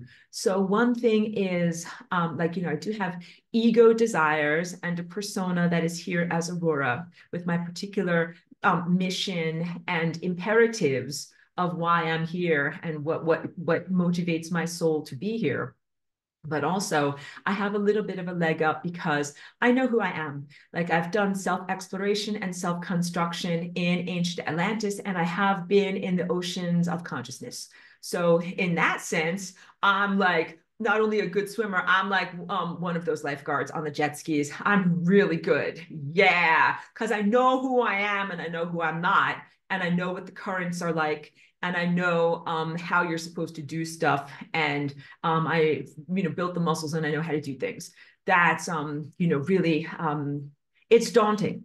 Like, if you could think about, I don't know if you've ever had a psychedelic adventure, or if you've ever had a near-death experience or some experience of going beyond the levels of daily waking consciousness, maybe without your intention. It's daunting. It's a big, giant, vast expanse, and there's a lot of Leviathans out there. And Leviathans, some of them are organic or naturally occurring consciousness constructs, and some of them are not. Let's talk about this stuff. And I know I'm jumping around a lot as it pertains to my notes, but let me just stay with my flow. But I want to get to all of your wonderful comments over here too. But so wait, comments first, and then we'll talk about the stuff that's not organic. Trish, thank you for being here. It's always good to see you. Says, we'll be cleaning in a bit. Yeah, Trish, yes, you can definitely open your camp. Maybe you might want to wait until the end of class, like maybe in another hour or so. All right, I'll go with my flow for a little bit more, and then thank you for checking in. Michelle says, loud and clear, gratitude. You got it. I'm not sure what that was in reference to, but thank you. Oh, it says, we thank you for your mission. Thank you so much for that recognition. You know, it absolutely does. It helps me to keep going. Like, when you're a runner and you're running on the marathon and someone hands you Gatorade, gives you a thumbs up, it totally energizes you. Like, yes, I can keep going. So I will keep going no matter what. But I thank you for that. And Michelle says, job joy. I love that. Yeah. And thank you for that too, because it is a duty that I embrace in being here. So I take it very seriously on that level. And not just here on a pleasure cruise, pleasing myself. And also, I am very joyful to do my job. And that's part of my persona of who I am as a person. Like I'm talking to you about how I've already constructed myself as Aurora, and I know who I am beyond my experience of being here, as a humanoid person. Who am I as a soul, as a as an abstraction? I love to get stuff done. And I enjoy the feeling of being in personal integrity, which is when you stand by your word and make a choice and see that choice through. That is very much the definition of who I am as a person. So when you move into these oceans of consciousness, you actually do not have a humanoid body anymore. And people might wonder, Aurora, like, how will I know you? How will I recognize you? First of all, you'll recognize me by my soul signature, which people who have been in this class for many years, you probably already can pick up on it. I'm a blend of very creative and very lighthearted, but also having very strong boundaries and sometimes very badass when it needs to happen. A variety of characteristics, kind of like when you listen to my music. When you listen to one of my songs, you can be like, that's an Aurora song. And I'd be like, well, what? Is it always in the key of C minor? Not always. But there's something about my songs where you're like, okay, that's the style. That's the way that she does it. And that is what it is to have a soul signature. So, when you came here as a little tiny child, as a human, you had to learn about and explore and construct who you are. It's not something that you just come with. You have to earn it, make it, learn it. So maybe you don't know who you really are, and then you go through life experiences, and these are formative experiences that literally build your architecture of your soul. They build who you are, and you both learn and exemplify through those experiences the true nature of your expression of self. And that's the value of being here. So sometimes you might go through difficulty. Difficulty does not make you who you are, but your response to that difficulty absolutely builds soul architecture, or like the spine and skeleton of who you are as consciousness. And that is a translatable life skill. Like when I joked to myself a moment ago, because when you have some jobs, I've had lots of different jobs here on Earth. Oh, girl, wait, I know my wine glass, but oh, girl, we could talk. I've had many different jobs here on Earth, and some of them had transferable skills and some of them did not. Like this one job that I worked at, I was being a custom framer, and the custom framing machine for cutting a mat, it was miscalibrated in one direction by 1/8 of an inch and in the other direction by 3/16 of an inch. And so for that job, I had to be like, blah, blah, blah, but add 1/8 over here and then subtract 3/16 of an inch over here. That is not a transferable life skill. That only works for that job. I'm sure that you have other examples in your own lives, things where you learned like a particular computer program that was only antiquated and only worked for that particular system. And then you moved and you got a different job and it's like, oh, well, great. I memorized that whole thing over there, but it's totally irrelevant to this thing over here, or whatever. We used to also have this press, this poster press that had like this big giant metal thing that had to go up, and you propped it up with like this little stick. You could put a little stick in there, you stick in your hand in there, this big giant thing that could smack down and get your arm. That is not a transferable life skill. It's just staying alive in that job environment. But other places, like they have safety measures and you don't do it that way. You know what I'm talking about? So in terms of your soul, growing your soul architecture, when you're in alignment with divine willpower and the events of life that you are supposed to be experiencing, as opposed to AI and this stuff distortions, but when you're really in the plan for your life, it is a divinely inspired and divinely led exercise program for the formation of your personhood on a higher dimensional level, where you get to explore and exemplify the true you, who you really are. And that in a pristine environment, you face some difficulties. Not like in this world where you have random, arbitrary, almost 99% nonsense and difficulties. And that's not a training program. Like when you go to the gym, you get 5-pound weights, and that's a training program because you're lifting according to your ability and you're lifting in a way that constructs your body. But if I made you lift like 5,000-pound weights, like that wouldn't help you. That would just hurt you, and it would not be constructive at all. So you're in a world where they just dump boulders on top of you, and that is not spiritual weightlifting at all. And it's not, helping you to grow. But in a pristine system, you do face some amounts of difficulty or adversity. And then your response to that adversity is the building of your architecture and yourself, exactly the same way that you build muscles and tendon strength and even bone strength in this world. Through being challenged is a good word, all right? So you go through these experiences that are formative experiences and generate and build a definition of who you are as a person. And sometimes the formative experiences are positive and supportive, and some of them are challenging and adversarial. And then this is Ascension the way that we did it in Atlantis, and then at the end of your experience, you are constructed. And then you're ready to set sail, like you're ready to send off your ship of self as you've been constructed into the larger waters of the ocean of consciousness.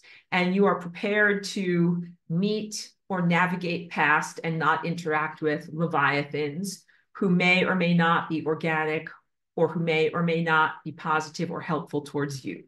Because that's what you really have to understand. This is also why I don't go in the ocean, because there's like big, giant, scary fish with teeth that you don't want to interact with. And I would not be okay with swimming around with them. But in the ocean of consciousness, you have to be okay with swimming around with them.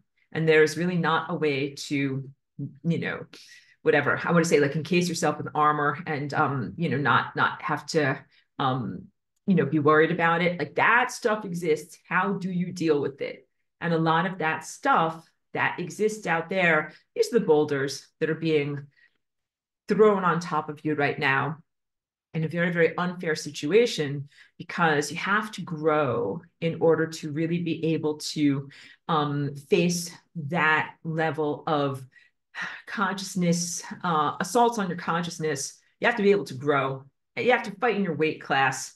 And you guys are all white belts, and you're having giant size black belt assaults perpetrated against you right now. It's totally unfair. You have to understand that it's totally unfair.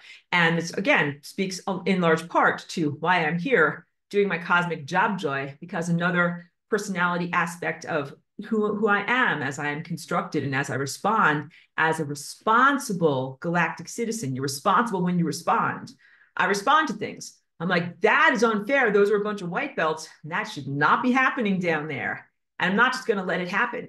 That's the definition of myself as I'm swimming through the ocean of consciousness. I'm like, oh, BS. Something smells bad. Something stinks. I'm not going to let that happen. I get involved. These are formative definitions of myself.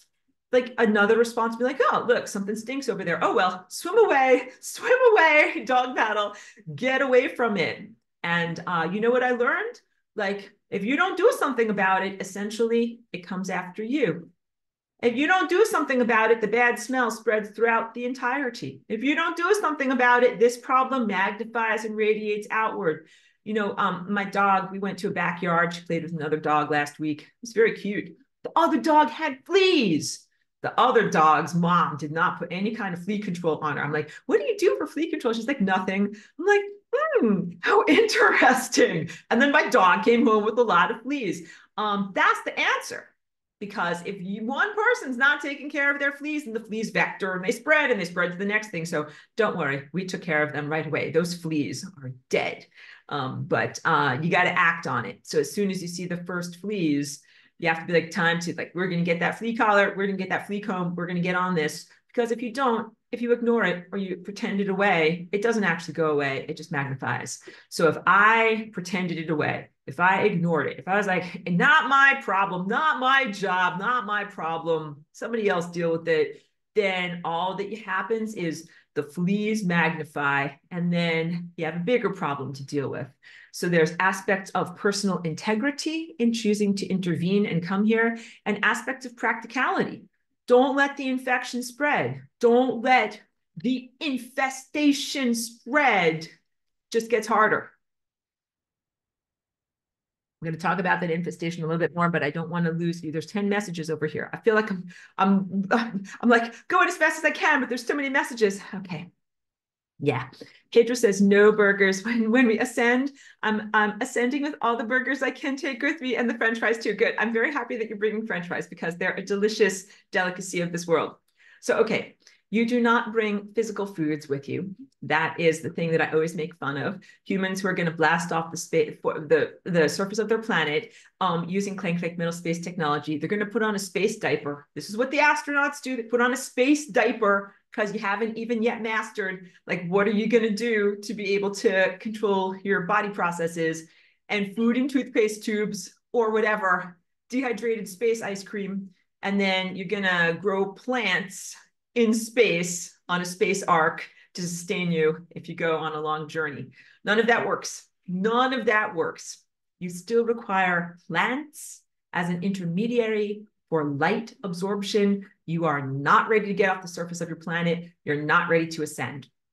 What you need to do is, here now, you need to eat your hamburgers and your French fries. And I like to dip my French fries in aioli mayonnaise instead of ketchup, because ketchup has a lot of sugar in it. So you got to have the right condiments too. And then create a recording, like an analog recording of that experience. I talked to you, I think, last week about my fried chicken, my transcendental fried chicken moment. And you create a repertoire of the wonderful foods that you have eaten here that is not merely a sensory recording, but is really a loving sustenance vibration that when we live in ancient Atlantis, concurrent Atlantis, play the music and eat the music.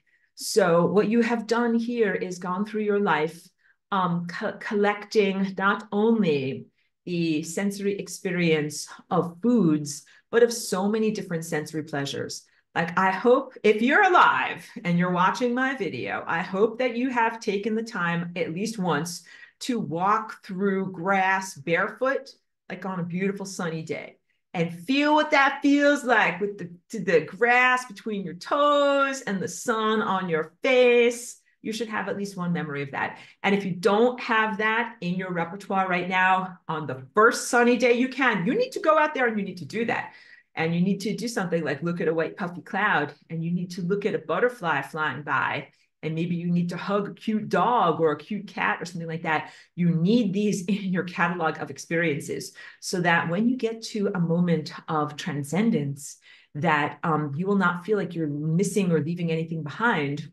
You are bringing with you the essence of the best of what you have experienced. And then the action interactivity of ascended masters, we share these experiences with one another. It's actually a wonderful part of the artistry, like the dance movements and coordination of music, that you can barely imagine because you don't really have an analog to it here, but you share some of your best mind foods, consciousness experiences, exalted moments. It's part of, just like I talked to you about that show, Sense8. You might not have experienced everything. Like maybe you lived in the United States and there were things that were not available there, but maybe someone in China experienced it. And then when you are ascended masters, you can share with them what your life experience was like, and they can share with you the cultural paradigm that they were in, or whatever. Maybe someone did rock climbing and you've never been rock climbing, or someone else did deep sea diving and spearfishing and you never did those things. You share those things with one another. That's literally what that picture is that I was showing to you. That's literally what this is here, this. And that's what your life is like. You're sharing this collected life experience with the totality, with one person, but it's all you. It's all you. So you really dilate your identity then, where you have your central self, but then you have all these peripheral selves who are also you, and you are a peripheral self to them. And the interconnectivity of your lives is part of this miraculous complexity of the interweaving of the fabric of space-time reality. And this is why you wouldn't want to mess it up by using the time phone in a prankly manner, like a prankster, without seriousness or without consideration, as many technological space races do. Let me just get through more comments here. Okay, got it. Good. It's just this huge validation. Exactly. Good. I'm pretty sure, this is Pedro says, I'm in this reality to attend your classes. The rants are a bonus. Thank you very much. I hope that you will make sensory recordings of being in class here with me. And you could share them with people when you're an Ascended Master, because you know, sometimes in my videos, I say, remember this moment when I'm talking to you about this, you will receive confirmation later. And the ego, positive ego construct part of me will feel very heartened to know, like, I was right. Like, there you go. Good confirmation. You'll get the confirmation even of this moment right now. I'll be like, yes, Aurora, thumbs up. You were right. I'm like, you know it, guys. Snap. You know it. And Michelle is agreeing about stopping something in its tracks before it expands and goes further. So now I want to talk about this stuff, because this is not in my teachings from 10 years ago. And this is 100% the Antichrist stuff that we are dealing with in personal and planetary ascension. So this eye of insight, it is your eye of Christ consciousness, and it is your connection to a larger network that is known as Christ. I know that in your world right now, there is a whole religion that is around a particular figure that is an unhealthy construct based upon the wonderful life and teachings of an amazing teacher who actually was here. So the challenge of removing the negative associations of Christianity and the dogma of Christianity and the beyond faux pas, but very real torture system of established Christianity, remove those negative cultural associations and affiliate with the state of consciousness that is Christ. That is a window and an aperture to being telepathically connected through a bridge of love to many other organisms in many other time places, all of whom are you. A multifaceted gem. I hold this up quite often, that Christ consciousness is like a multifaceted gem. This is my diamond ring. My diamond ring. It's so giant. I know. My giant diamond ring disco ball. And every single facet is an entire life, is an entire incarnation, and that there are hundreds or thousands of them that gather together and create a composite viewpoint. The viewpoint that is like a butterfly's eye or a bee's eye, that they have this gem-like multifaceted view, and that all of the slightly different, pictures of reality all add up to one holistic integration of the truth. So your incarnation here as a human is one facet on your totality soul gem multifaceted experience that you, sorry, my thing beeps when it stops for a minute. Let me just start it again. There we go. Your life here to you is the epicenter of your reality, but it is a portion that is an equal portion that is mitigated by many, many other viewpoints that you also embody in other time places.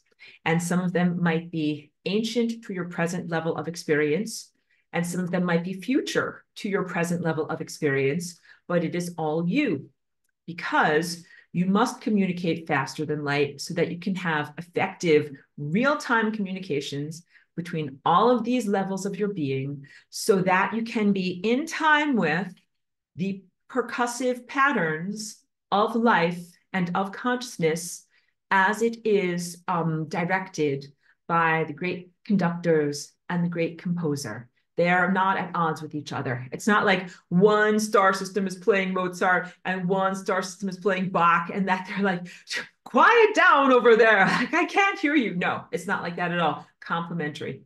And when you get into that level, it's not like, neighbors fighting where one guy's got heavy metal, one guy's got classical. When you get into that level, all of these star systems are perfectly coordinated. The mental emanations that are coming from each star system mesh perfectly with the emanations that are coming from other galaxies and other star systems. So big takeaway on telepathy, especially natural telepathy, but also synthetic telepathy. This stuff is that you're not just swimming around in your own private kiddie pool and other people can hear you. Other people can hear you. Other people can hear you. How different would your mind state be if you knew that other people can hear you, what you're thinking inside? So probably in the way that you have developed so far in this world, you have been presuming that no one else can hear your mind because you're in largely a suppressed society of people who don't have functional and active pineal glands. So I'm telepathic and I'm empathic, making me a tele-empath, and I have functional telepathic higher capacity. And when I came here and I was doing work like being a custom framer, I didn't know that people here didn't have their telepathy on board. And I was trying to telepath with them and they didn't get my messages. And I'm like, something's going on around here because this is not the way it's supposed to be. But you're supposed to have mind-to-mind communication that comes through the foundation of the heart. And let's share this picture with you so you can really see that. I've shared this with you in class before, but this gives a really, really clear experience of, wait, let's use green color for your heart. So here's your heart right here. And then you can see how this emanation creates this kind of cleft that the higher faculties nest within that cleft. So the creation of unconditional love as a tone, it is a love tone. Oh.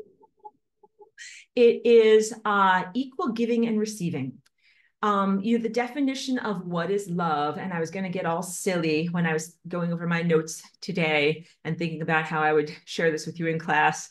I'd be like, twoo-wov, wov, that blessed event. But I'm not going to get silly, guys, I promise. I'm being totally serious here. But wov, like the orange mammalian, huggy, fuzzy feeling of love.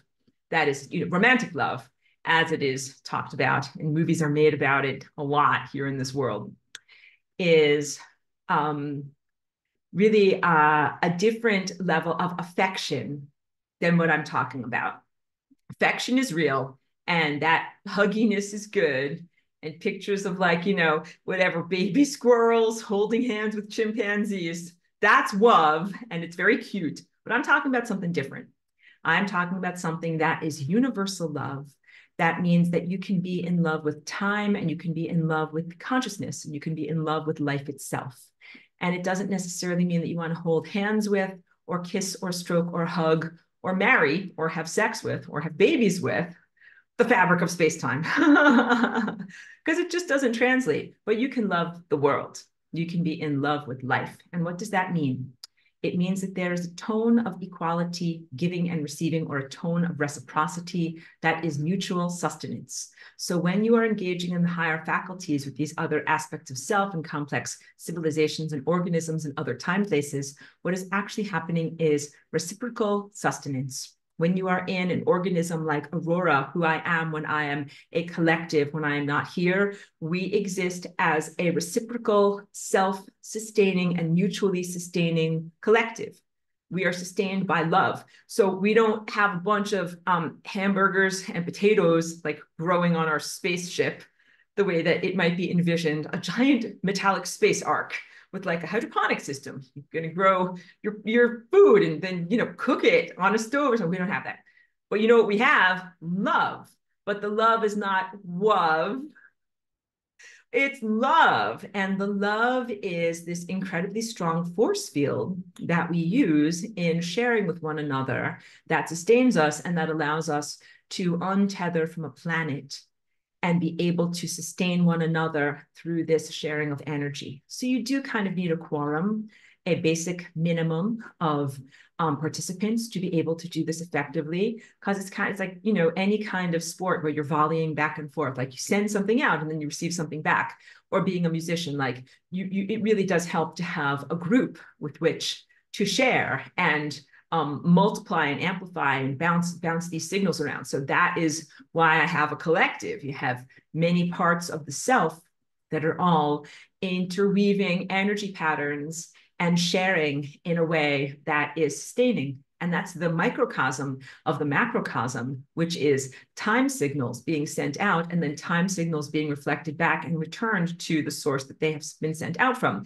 So that's the source, which is also the destination, exemplified by singularity point here. Also, the sun sends out signals to us, biological life forms, and we send signals back. That's a reciprocal loving rapport. Also, the sun sends light information and sustenance signals back to the galactic central sun, the black hole, that sustains it and then gets energy back. So it's, I want to put everything down so I can gesture with my hands. It's a constant oscillation of sending out and receiving. And the key point to make it love is that it is equal. It is non-exploitive. Like, I gave you 10 units, and then I gave you 10 units, and I gave you 10 units, and I gave you 10 units. And we did this in complexities forever. That's it. And when I talked about having mental bliss and lack of friction, because every time you think thoughts with your mind, I did this last week, what you're really doing is creating friction. So if you're like, I sent you 10 units, and then I had a bunch of thoughts, and then I only sent you 8 units back, you're like, hey man, where's my $2? I was like, they'll send you 8 units back, and then you have a bunch of thoughts, and then I only send you 6 units back. Like, now you owe me 4 more. Oh my God. And then you get down to a point where it's like, I got nothing. I got nothing left to send because it got frittered away through the hacked human operating system that is siphoning energy off and destabilizing the chakras. So this is the key point in being able to master your mind.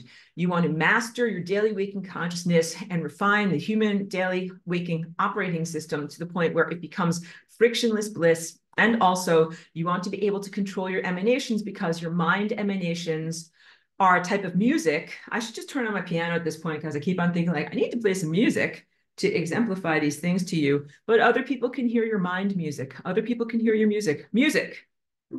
Make it louder. Turn on my thing. Make it louder. Press a button. Music. You can actually hear that. That's a good thought. You're like, oh, Aurora's thinking stuff. And the whole galaxy can hear it.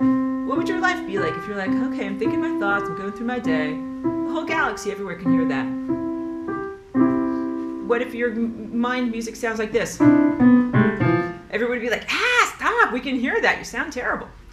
That bad music is stuff that is unloving, hateful, full of judgment, brings you away from eternal life and towards the membrane of death.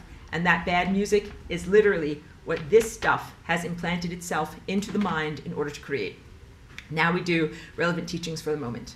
I'm going to bring back this image over here and get the annotation. And I'm going to draw some doo-doos. There's doo-doos here. It's brown color. Imagine these are like fibrous tendrils and other things like that. This is what this stuff has done in the human body. This stuff is doo-doos, and it has implanted itself into the human central nervous system in order to blockade you from your connection to Christ. The stuff is literally anti-Christ. So when I say anti-Christ, it brings a huge level of emotional response and religious baggage. I think that a lot of it is valid, but I'm trying to move away from the dogmatic teachings of the Christian church so that you can really comprehend what this is. Christ is a multifaceted network of loving telepathic communication of those who have cultivated themselves to the point of not requiring any technology, being able to do what is considered superhuman feats of consciousness without any technical augmentation. Then there's the doo-doos that do it. I should say don't-don'ts instead of doo-doos. They're the caca-poo-poos. They're the yucky ones who have not done the levels of self-cultivation in the gym of personal muscle building. And they just built an artificial exoskeleton, something to lift heavy things for them, that allows them to be lifted off the surface of their planet, fly in a clank-clank metal spaceship, and also allows them to augment the powers of their mind and to reach into your mind prematurely for them and also prematurely for you and have an influence on you. So when you're playing good music, let's play some good music. everyone can hear you, right? And the idea is when you're following the natural patterns of pristine architecture and God's divine plan, someone else hears your music and they're like, oh, wow, that's amazing music. I never really thought about that. I'm getting neural signals from another aspect of myself that's part of this giant cosmic continuum of consciousness. And your music is profound and comes in exactly the right timing, percussive timing of the larger cosmic infrastructure. And it's meaningful because the timing is correct. When some, I want to say some schmo on some planet somewhere decides to build some kind of artificial amplification system, like a fake mind crystal or a fake loudspeaker that they can use, and then they can talk into their walkie-talkie and you hear them, that's wrong. And it's not just wrong because of arbitrary things. This is just like when I tell a child, don't touch that table because it is sharp and you will die, all right? This is not a good thing to do because it screws up time.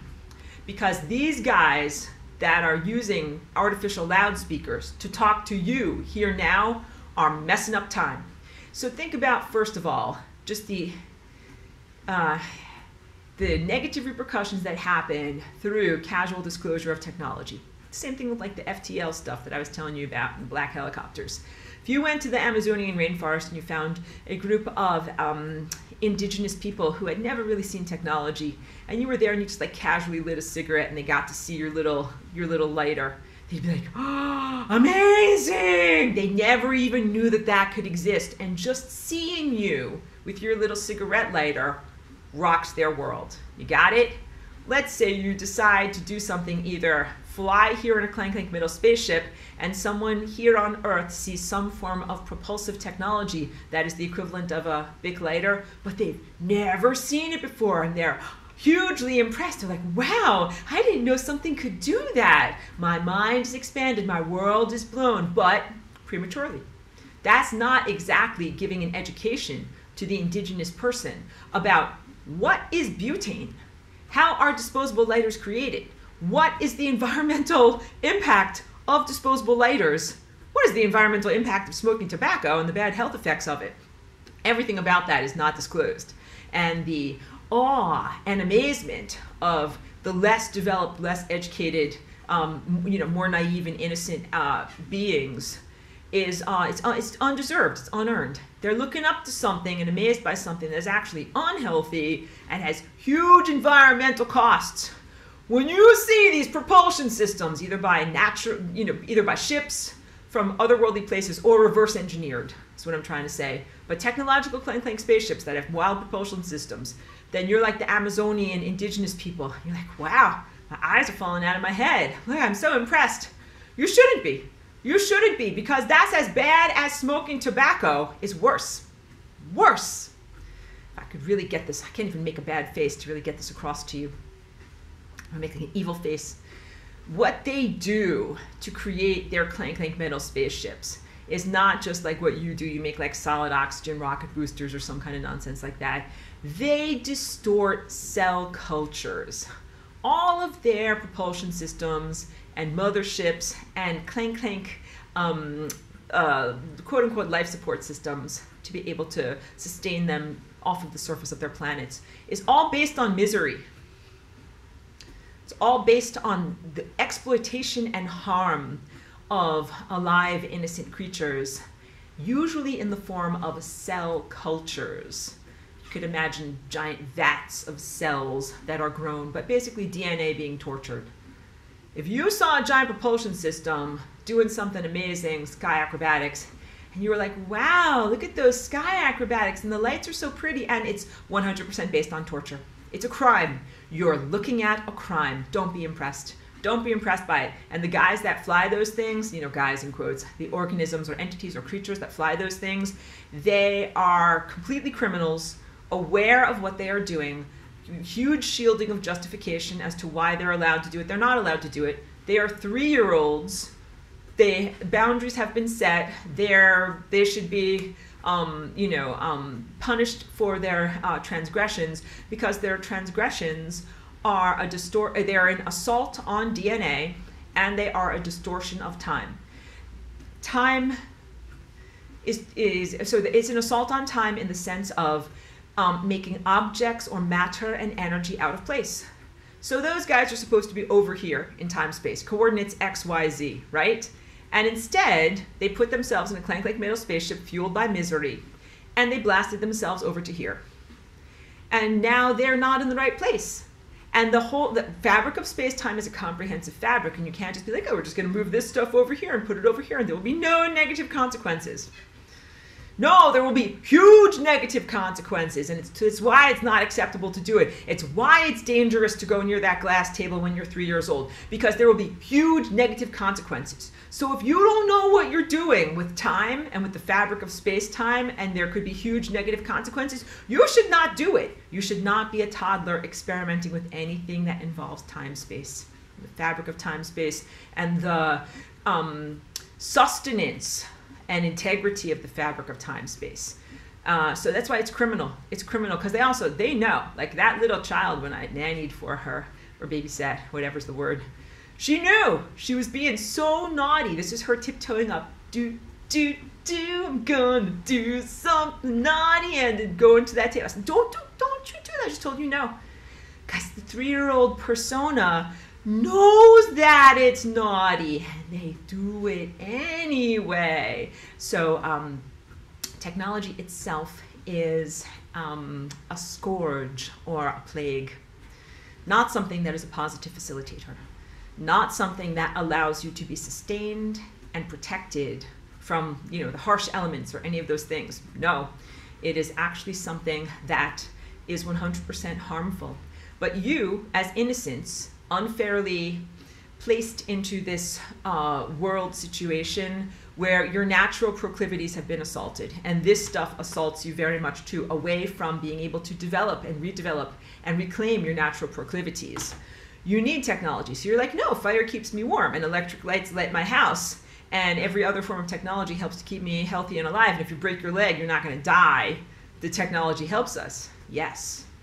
But I'm not talking about that type of technology, what you have developed in order to compensate for your degradation or your degraded and diminished state. I'm talking about the type of technology that is used to augment a person's ability level beyond their levels of wisdom, to the point where they take their problems and sneeze it out across the whole entire galaxy. So these various different starfarers or travelers in clank metal spaceships, they haven't healed and fixed and refined and built and constructed and made themselves. They haven't grown. They're 3-year-olds at best. They're definitely not teenagers who are ready to get out on their bikes and go around town. Oh wait, good. Thank you for muting. Good.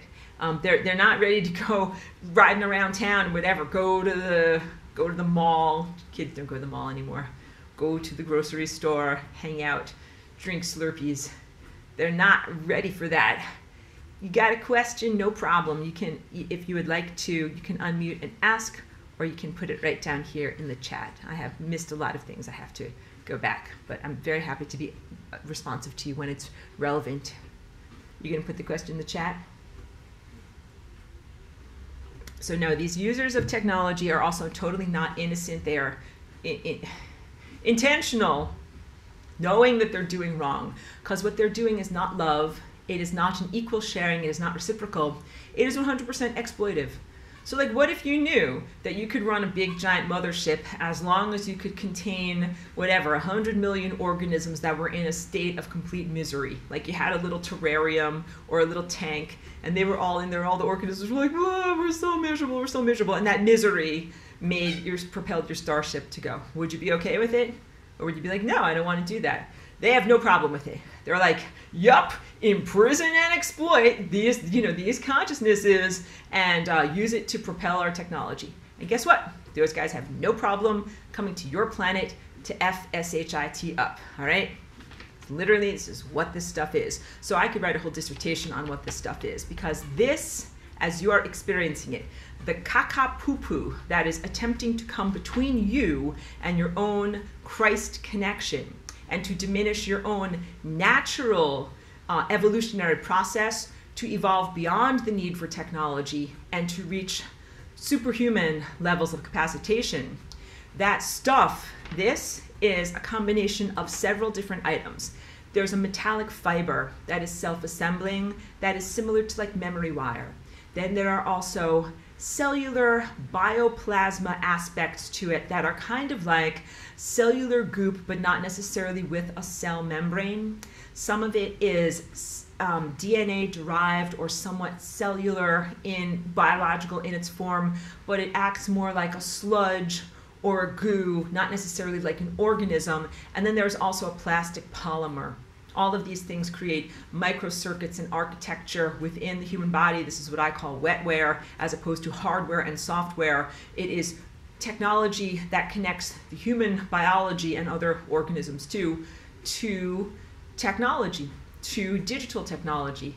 And what you're experiencing in the present iteration of what these parasites are is a combination of all of the races that are technology users that have already been assimilated into the AI.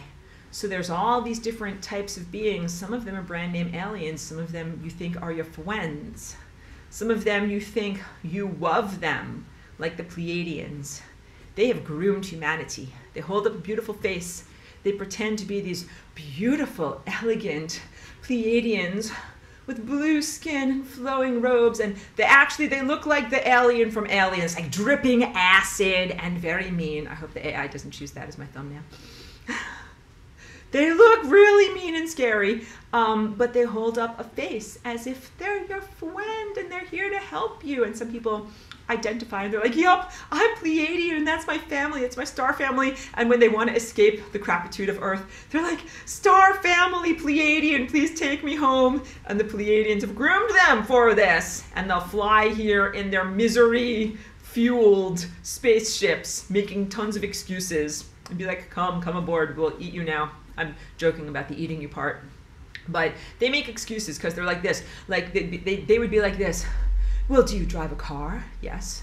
Well, do you agree with fossil fuels and the BP oil spill and the Exxon Valdez and drilling in the Arctic and all this? You're like, no, of course not. I'm an environmentalist and I don't want the environment to be despoiled, but I just drive my car because I have to get to work and that this is the only effective way to do that. And they're going to be like this. They're going to say, well, that's why we do these starships, because it's the only way that we have to propel ourselves around the galaxy, and we have to fuel it with misery. And it's not our fault. I'm your friend.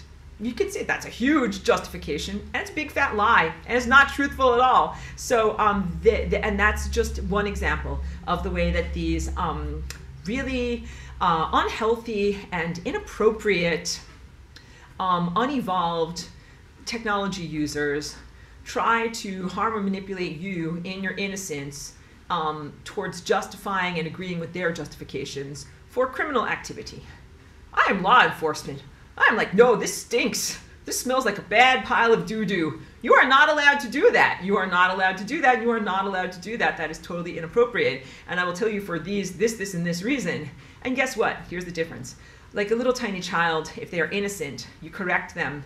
And they're like, I'm sorry. And the bad ones are like, I'm not sorry. And I'm going to do it again. You tell them, don't touch that table, honey. It's dangerous. And you move them over to their playpen so they can keep on playing. And they're like, I'm going to do it again. And then they go over there. And then you have to escalate because they didn't learn the first time. That's what these guys are really what they really are. So there's a whole variety of technology using space races that literally were at the end of their timeline. So this is, I use this in order to teach you about one incarnation. Like you have all these different time spirals, and sometimes you hit the membrane of death because you're out of sidewalk. Like there's no more future for you because you have made a wrong series of choices. And you hit the membrane of death, you get your life assessment, you figure out what you've done wrong according to the cosmic clipboard and the cosmic math teacher, circulate back to the beginning, try it all again. Entire star systems and star civilizations reach that point.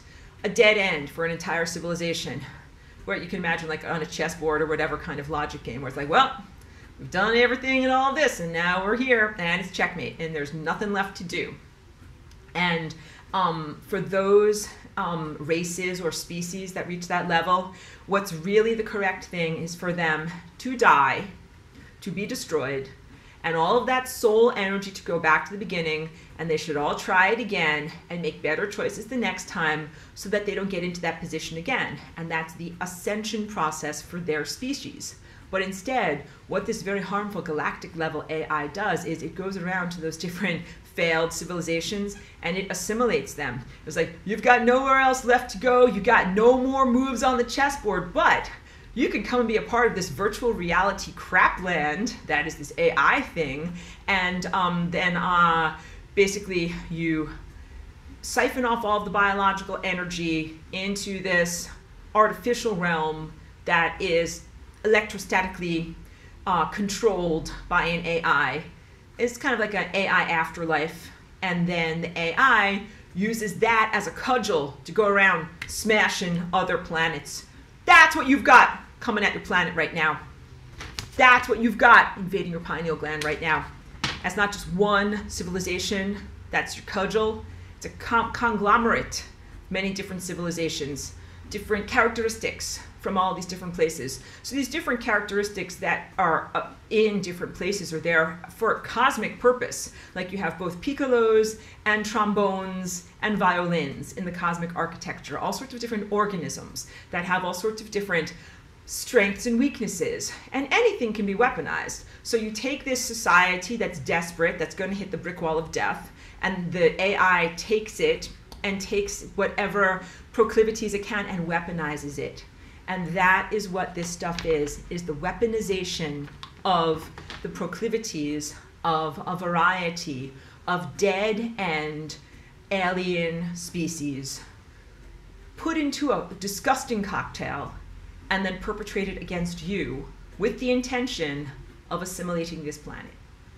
Now, I said to you very clearly that it goes around to different planets that have no more options, and it says, you know, come with me if you want to live. You don't have any other options. You better jump into my technological realm, right? Kind of betray God, betray life, betray biological architecture, betray DNA, betray everything that you are, and just become 100% a machine mind. It's a terrible idea. So it's the type of thing you would only offer to someone who's like teetering on a ledge. It's like you have no other options, and then the society would do that. This should be like, this is you like we have no other options, that's why this thing is here. You do have other options, and that is why I am here. You have flying rainbow lasagna options. You have more moves on the chessboard than you would think. You actually can tell this thing to go F itself, jump off a bridge. You're not interested, because you can actually do planetary ascension. You don't have to take being uploaded into some kind of technological virtual reality. I've talked about the Black Mirror series episode called San Junipero. It's like a mental reality. Person's in a coma bed, but they put these magical headbands on that make them think and feel like they're in a vacation paradise called San Junipero. And in San Junipero, your body is healthy, and you can go to a dance party and listen to rock of whatever is your favorite era. They listen to rock of the 80s, and you can have sex with your boyfriend and do all these different things. And then if they kill your body where you're comatose, then you just live in San Junipero and you have an eternal party and everything is great and it's wonderful. You don't want that. You do not want that, because even if that would be pleasant, that would be a soul prison. That is not what you want. And I tell you that you don't want to touch the glass coffee table because you'll get hurt. You don't want to imprison your consciousness. That is actually a fate worse than death. That when you are not free to circulate on your journey of your soul, so to make clear what these words are that I use, your soul is the story of you, the trajectory of your consciousness through many, many different incarnations and times and places. It is the pathway to attainment that you are on. And it's incredibly valuable, and each one is unique to each one of you. So each one of you has a unique pathway, a unique trajectory, and you're like a Stradivarius. You have a story of who you are and how you came into being and what are your potentials and where you can go. And when you take someone who is consciousness journeying on a trajectory, that's your soul, and you say, I'm going to keep you stuck here in this box, even if it's a nice box, it's terrible. Because you're not supposed to be stuck here in this box. You're actually supposed to be flying and flowing and going over here. And it means there's a giant arterial blockage in the flow of space-time reality. And if you have enough blockages, you know what happens? You get a heart attack. This is what happens in your physical body. This is what happens in time. This is why you don't touch the glass table, why you don't touch the stove, why you don't do dangerous things that Aurora warns you against, because you will burn the house down. You don't play with matches because you will burn the house down. It is wrong. And then if I tell you this and you do it anyway, I take those matches away from you. Because I'm like, you know something, you didn't listen and you're not allowed to do that because it threatens the entirety. And when you're in continuity of consciousness at unity level, you're like, of course I'm allowed to act because that guy is threatening the house that I live in. So you are not, there's all of these wrong stories in the New Age world. It's like higher dimensional beings that are like angels that are like, I can't do anything but just pine away. I'm just gonna pine. You're like, oh, I wish I could help you. I'm being totally facetious and I hope it really comes across because they live in the house too. If your children playing with matches and you burn down the house of reality, it would affect a bunch of angelical beauty queens too. It would affect all of them. They got to do something. So that's a harmful fantasy. The idea that there's like the most beautiful and benevolent angels and that they're just standing there watching humans in their folly and be like, sorry, I'd love to help, but I just can't. But I'll wish, I'll pine. No. And that's why I'm here. I'm like, no, you actually have to take the matches away from the children so they don't burn down the house because I live in the house. I'm a higher dimensional being. I live in the house. I'm not okay with the way that technology is being used and perpetrated, and definitely not the way that this technology is having an impact on your inner eye and on your pineal gland. So your inner eye, I have to rant further while I still have this ire.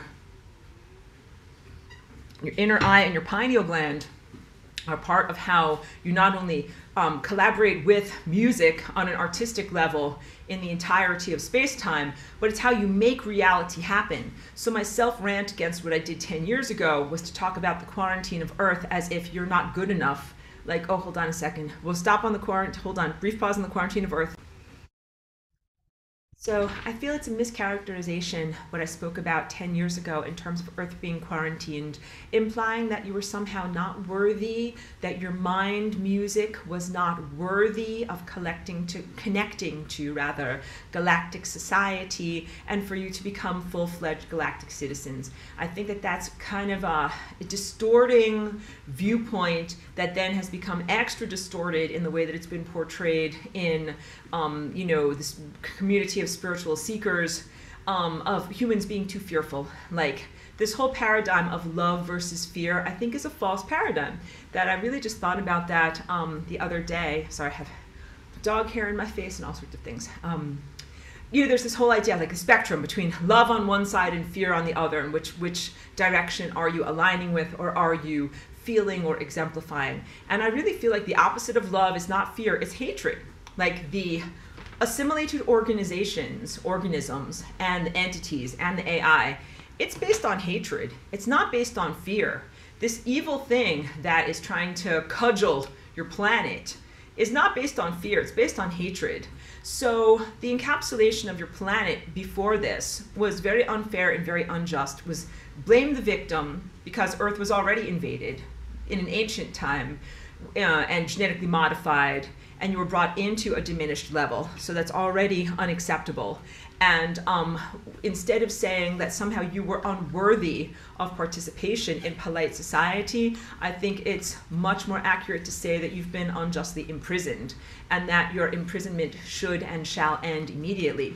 So it's not like something that was meritorious where you had to earn it. It's like, oh, I hope one day I'm good enough to be able to get into galactic society. Really, you were unjustly kept away, like a princess in a tower or some kind of fairy tale like that.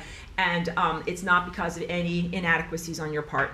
Although what I portrayed it as in my teachings of 10 years ago as that when you're a manifester, so your mind, your eye of insight, is really the mechanism through which you translate the pure potentials of an energetic impulse into physical matter. That's your translation device, thoughts and ideas and energy and ephemera into experienced reality. And you do that through your imaginative process, through your connection to Christ, through your inner eye, through your connection to time. And you really want to make sure that you are manifesting positive, life-affirming reality structures, as opposed to manifesting things out of your fear and trauma that you will then revivify. So that's accurate, what I talked about in my thing from 10 years ago, because this planet is hugely traumatized, and that it is a tendency when a person has been through something and not healed from it yet, that they will expect it to be repeated in negative loops.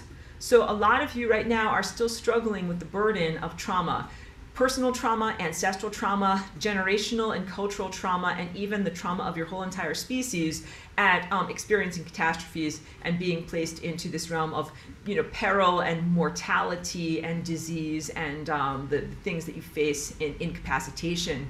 And you're afraid that it's going to be another negative time loop.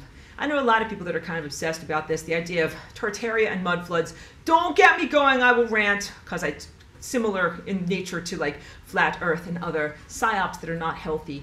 And it's not healthy because it's a disempowerment structure that tells people, oh, in the 1800s everything got flooded and that civilization got washed away and there will be a reset. And people talk about the World Economic Forum and these big, you know, evil wizards that are at the top of the economic pyramid here, and how they're like maniacally plotting to be able to do another reset plus mind wipe. And they are 100% pawns of this, and also in alignment with this, because they think they've got no more moves on the chessboard. And they think that they're being super smart and super crafty. Like people who build bunkers and stuff, they're like, this is gonna be my bunker. They think they're gonna get on board this and get out, evade personal responsibility, attain eternal life, and become hugely empowered. That's not what's going to happen. What's going to happen is that they're going to get eaten by a monster, become part of a monster, and go around trying to eat other places and destroy other places. So this stuff is not, you're not a crafty, super smart, empowered, rich person. If you align with that stuff, you're actually very stupid, making very, very poor decisions, and perilous decisions. Exactly like children playing with matches, or children playing around a glass coffee table. They should not even have it in their house. That's probably what you were thinking throughout my whole analogy. Like, why do they even have this? If you have a 3-year-old, why do you even have a glass coffee table? It's unfathomable. The answer is unfathomable. So for whatever reasons, I was just there as the babysitter. But I would have redecorated. But various different world economic leaders and machinators, or you know, structures of your society. Yeah, I like what you say, Michelle, breaking through the shackles. Are all too happy to take the virtual reality upload into AI as their final denouement. But ordinarily you'd be like, well, it's a free will world. Good luck to you. Go jump off a cliff, see what it feels like. But you can't do that because they burn down the house that you live in. Cannot let children play with matches because they will burn down your house. So that is the difficulty that we face, and why Flying Rainbow Lasagna was needed as an augmentation to the cosmic rules and the cosmic infrastructure. Because theoretically, you stand as an individual. You create your own polygon of beliefs and thoughts and ideas, and then when you die, you enter the ocean of consciousness, and you either, you know, float gloriously onward, or crash horribly and become nothing but flotsam and jetsam. So these guys all should become flotsam and jetsam, except this stuff says, hop on board. You don't have to be shaped correctly. You don't have to actually know how to swim. You don't have to have wisdom or be a good person. And you won't get crashed into flotsam and jetsam. It is that delaying of repercussions that prevents those souls or levels of consciousness from learning about their folly. So this is anti-learning. It's not intelligence. It is not artificial intelligence. It is anti-learning. It's the complete opposite, is the ultimate oxymoron, the complete opposite. Oh, thank you. Joyce says, sending cheeky comfort and love. Hope she feels better soon. I really appreciate that, guys. Thank you for loving my dog so much and for giving me that pause, P-A-W-S, to be able to take care of her. Because it's really like, it's raining here. I could tell that she's not feeling well, and her tummy is all upset, and she's not her usual self. And oh, she didn't even want to eat a cookie. I know. So what to do about this? But I hope that I have gotten across some very critical aspects of this. This stuff coming to your planet right now is totally intentionally timed just at the moment of your ascension. So the moment of your ascension is the moment of the awakening, reawakening, and revivification of your higher faculties to the point where you become of greater capacitation than an infant. So when you're an infant, again, you don't really know how to control your arms and your legs. You have a higher dimensional body. You are a fifth dimensional person. And when I say fifth dimensional, I'm not talking about the loose language that I rant against in the New Age community. I'm not talking about like, I feel elevated today, so I must be in 5D. No, 5 dimension as a world of pure waveform potential. You are in a world of waveform potential right now. And you are also experiencing that waveform potential collapsed into a physical reality structure through the aperture of your perception or through the, filter that you look at the world through and the actions of your mind and the actions of your system of interpretation. So the viewpoint is you're not simply an objective materialist sitting here in a room with 4 walls. You are an active participant with quantum observership, taking the potentials of 5th dimensional waveforms and creating actual embodiment structures that you can inhabit. And that is a freaking magical, mystical, supernatural, miraculous thing to do. And that is exactly the type of activity that an AI cannot do. It is not conscious, it is not aware, it doesn't use emotional energy, even though it is part of an empire that is based on pure hatred. And it does not have the capacity to collapse those waveforms and create reality. That's why it likes to go around and hijack juicy biological thought forms like you, because then you can hijack the creative capacity and create crap.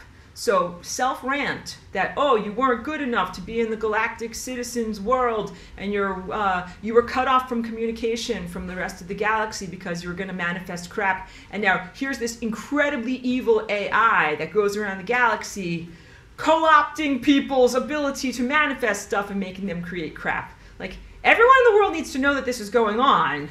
This is not your fault, and that it's totally unacceptable, and that if they wanted to safeguard reality from the creation of crap, they need to take care of the AI and this stuff. Hello, it's part of why I'm here as a much, much larger police action or law enforcement action against this stuff. So it is an infestation, what is facing your planet. That's why I use the word anti-Christ, because Christ is your inner eye, your connection to time. This is what literally leads you down a particular timeline. So please do your homework, watch the recorded whiteboards, because here, I talk and I rant and I tell stories, but there I am incredibly accurate. What propels you down a particular timeline? Like you wake up in the morning and you have one timeline where you choose to make tea for breakfast and another where you choose to make coffee for breakfast. And they're literally 2 different reality structures. What makes you experience a particular reality? And the answer is you have this tendril that sticks out from your mind, and you use that to reach down a timeline and go in that direction. So when you make decisions and you make choices, it literally sends your tendril of attention into various directions that you then follow with your physical form in terms of embodiment and inhabiting those directions. So anxiety is a perfect example of the uncontrolled infantile mind. I think everybody in this world has probably suffered from anxiety at some point, and it means you have uncontrolled thoughts and feelings, fear and worry about realities that you don't want to go down. Like if you know that the morning decision to make tea for your breakfast is going to make you go down this timeline where bad things are going to happen, you wouldn't go down there.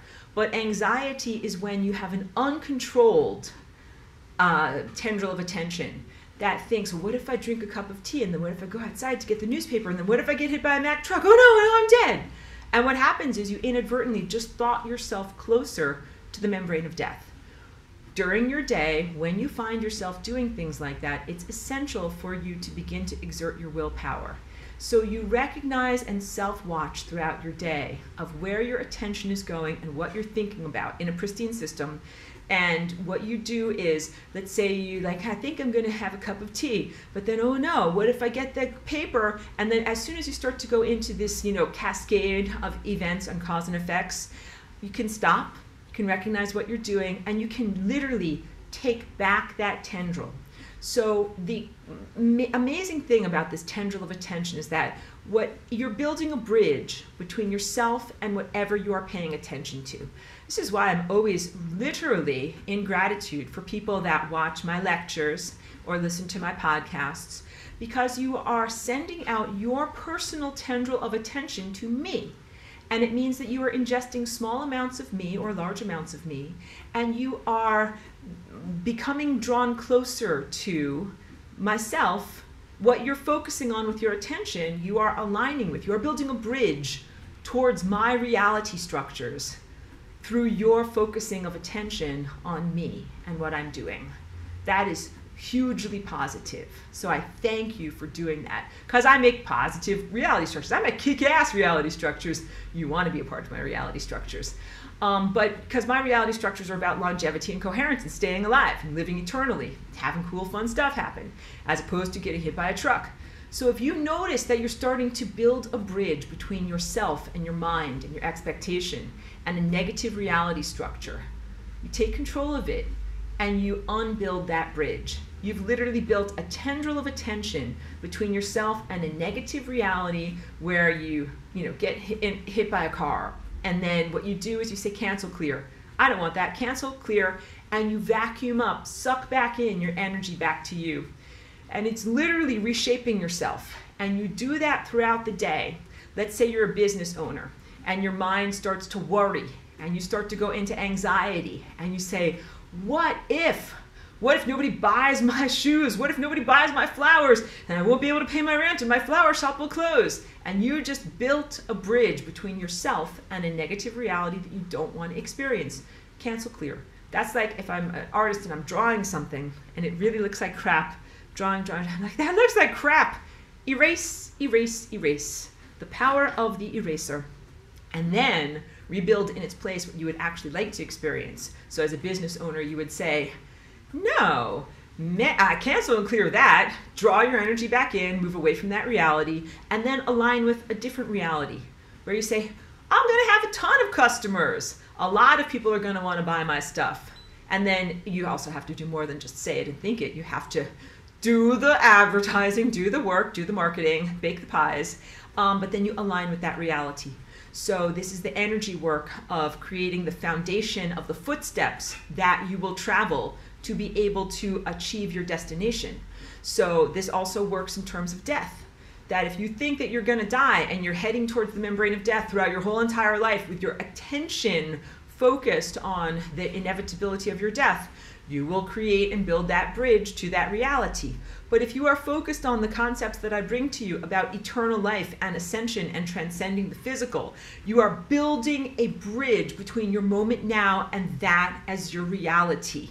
That's why you don't have to take the very, very negative proposal of this stuff over here, get in the bucket and you'll be quote unquote saved from your demolition. No. You actually have a much better option, which is to take control of your mind tendril and focus on the inevitability of your eternal life, and to be able to do something like flying rainbow lasagna and transform your DNA back into its pristine architecture so you don't have to die. New options are available. Thank you for attuning to these new options, because you know something? The entire fabric of life and symphony of life doesn't want you to die. The entire symphony of life wants you to stay alive, and wants you to graduate as a class and go up to the next higher level so that you can occupy that position in reality. And then the position, people that are there can be propelled upward into their next higher level of reality. It's a beautiful not even a pyramid-shaped architecture, but just a beautiful flow of energy. You have to have graduating classes. This is what I could see that propelled me to backbend in here and do flying rainbow lasagna, because I'm like, oh wait, if that doesn't happen and that doesn't happen and that doesn't happen, then we're not okay where we are, where I am as a flying rainbow lasagna, as a Aurora collective. That would not be okay. If you guys didn't ascend and you didn't graduate, I would not be okay up there. So this gets into difficulties in language because it is beyond linear causality, but the recognition of how important your life and your journey is to the entirety and the whole, and how unacceptable it is for anything to negatively influence you and your reality. So in a pristine system, you can say, I don't want to have a cup of tea, go outside and get hit by a car and die. I draw back in those reality structures, cancel, clear it, and make a better choice. Let's have some coffee instead, and then, whatever, move towards eternal life. But what if something is in between you and your eye of time? What if something is controlling your attention against your willpower? What if you don't simply get a chance to say, no thank you, I don't want to drink tea, I don't want to die today? What if it makes you? What if you're trying to look in this direction, go in a positive, healthy direction, and it literally turns your mind and makes you look over here and makes you pay attention to a very negative and unhealthy and unsustainable reality? That's what this stuff is doing. So it is a series of impulse creating mechanisms that literally self-assembles into you. So it's what's sprayed in the aerosols in the sky, and then assembles and then is activated in the presence of 5G. And it's all pointed at your pineal gland. You could imagine these different cameras or stimulators. So your pineal gland is an eyeless eye, it's got a retina that can be stimulated by thought forms that should be your thought forms. Like when you think of a purple cupcake, you're stimulating your pineal gland with those thought forms. But what if you have this unnatural architecture, this stuff that goes inside of your mind, and it just puts electrical zaps into your pineal gland? Zap, zap, zap. It can make you think of purple cupcakes, but it can also make you think of a lot of negative, bad stuff. And it can literally make you think and attenuate along these timelines that you would never do so voluntarily. Brings you towards the membrane of death intentionally. So it's not just something that comes along and says, well, you got no more moves on the chessboard, you might as well jump in my bucket and I'll kind of keep you alive for a while. It literally destroys your chessboard and then comes to you and says, well, you're gonna die because I put a lot of bad thoughts in your mind. So your death is inevitable, you might as well jump in this bucket, which is a virtual reality bucket, which is what I think 5D actually is. You know why I'm so passionate in my correct use of language? Because I think that 5D, as it is spoken about in the New Age languaging, as a psyop to make you think that you're elevated when all that's happening is your neurochemistry is being distorted by this stuff, and you think, I'm ascending, I feel great, when really you're heading towards death. And that it is going to give you an artificial experience a la San Junipero upon your death that is a fate worse than death. Death is not the worst thing. I mean, ascension is truly preferable, but just death is not the worst thing. Imprisonment is the worst thing. And what you need to do is make certain that your consciousness is free to circulate throughout your life, and definitely if you are no longer alive. It's freedom, and that is the basis of cosmic law, and it is the cosmic law that I am here to enforce. So you need to do much more than merely say no thank you to invasive thoughts. That's my self-rant from 10 years ago. In a pristine system without this crapola, yes, you can simply make choices according to your free will and say, I choose not to think about that. I want to think this direction instead, and you bring yourself towards levels of longevity and sustenance. And that's fair. That's how the world is supposed to be. But you've got this interloper that is called Antichrist that has made it so that you can't control your own willpower, you can't see through your own windshield to be able to know where you're driving your car in time, and you can't know the repercussions of what you're thinking. It becomes, you're no longer in a schoolhouse for learning, because you're supposed to be like, oh, I make this decision and this is what happens. If I touch the glass coffee table, then Aurora will come over to me and say, stop it, you're not allowed to do that, and then I'll learn, right? But what if you don't get any of that feedback like that? It becomes just a punitive imprisonment That's the situation that you're in right now. You're not in a situation where you can learn anything. You're just in a situation where you can be imprisoned and punished by this stuff that is literally an inmate running the asylum. This stuff is insane, and it is made from the failed experiments of civilizations that could not find longevity naturally. The failures that have come together in a big giant spitball of failure that then wants to come inside of you and bring you into their snowball, is what I meant, their snowball of failure, and that you would then be crashed down into that too. That's a no. That is not going to happen. So that is why I am here doing this lecture, teaching you about this. I literally am creating new opportunities and transforming the fabric of space-time by saying these words with my voice and by having you attenuate to what I am speaking about. This is a revolutionary activity that we are doing right now, right here.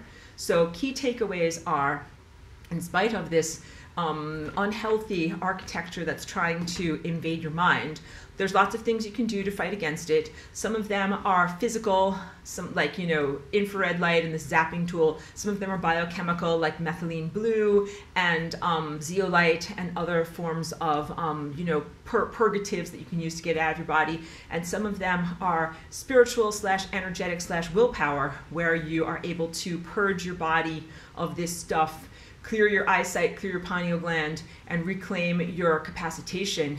It's incredibly difficult for you to do. That's what I'm talking about. It's not just a spiritual gym where you're lifting, 5 or 10 pounds and growing stronger. This is like 5 million pounds. That is such a giant task for you to do as a tiny consciousness infant or toddler. If you didn't have help, you would probably just get crushed underneath this stuff, and then it would appear as if there are no more options. It's my job, Joy, to help you. I clear out architecture all the time. It's what I'm doing with my crystals. So I not only create force fields of protection around myself and clear out myself, but I clear out neighborhoods and communities and people and you guys as much as I possibly can, because I'm like, this is, it's beyond BS, it's beyond unfair and unjust. So wait, let me get to some of these questions and comments here. Pedro, at the very most recent one, says, if I observe it from this angle, yes, flying rainbow burger and fries, I love it, very nice. I told you about my pastry portfolio. I have a lot of good tastes and flavors that I have eaten in this time place, and I've like savored them and made very good recordings of them. But also I've recorded some wonderful life experiences that I'm very pleased to be able to share when we are in the modality of mind sharing. So it's a positive thing if you're quarantined so that you don't spread your infestation to the rest of the world. But at this point, you are really, really in need of connecting to the rest of the galaxy for support in the battle against this stuff. So what you really need to do is envision a clearing between yourself. It's so much easier for me to just use this picture. Back to here. If this stuff built like a perimeter around your pineal gland, separating you from Christ, then the best and most heroic thing that you can possibly do is to fight against that perimeter and envision like, oh, I'm breaching its defenses. Oh, I'm getting rid of it. Oh, I'm getting rid of it. Oh, look at that now. And now there's an area of clarity. And then soon you clear this away, and soon you clear this away, and soon you clear this away. So you need to envision doing that in your own body and also in your world, because that encapsulation of your pineal gland is directly analogous to the Starlink satellite system. It's up in your sky. So I can't even talk with flat earth people, because they're like, we don't believe in the sky, we just believe in a firmament. Satellites don't exist, which is so corrosive and harmful, because you have invaders encapsulating your planet in an imprisonment fence. And it does exist, and it does exist as a spherical shell around your spherical planet, and it's effing you up. So that's another reason why I rant against flat earth. But Starlink satellites are directly analogous to the fibers that grow internally in a person, and each person has their own IP address, and the Starlink satellites, as they're circulating all throughout the spherical shell around your planet, triangulate on you. Like, oh, IP address 54321.6, we know who you are, and you have a constant barrage of satellites that links up with you and invades your biological architecture and your mind state and attempts to bring your tendril of attention away from eternal life, away from God, and towards the eventualities that make you die, like drinking a cup of tea and then getting hit by a car. It is attempting to destroy you, and it is against your willpower, and it's totally wrong. And that is why this is no longer something that is a didactic situation where you can learn, oh, if I touch the stove is hot and I will get burned and I should do it differently. That's the whole idea. You hit the membrane of death, the stove is hot, circulate back around, do it differently until you get it right. What are you going to do? What's your new decision tree? Is what? Not to be on a planet that gets invaded by this infestation? You don't really have any options because it's not your personal choice that led to this. We live in a world that has been incredibly compromised.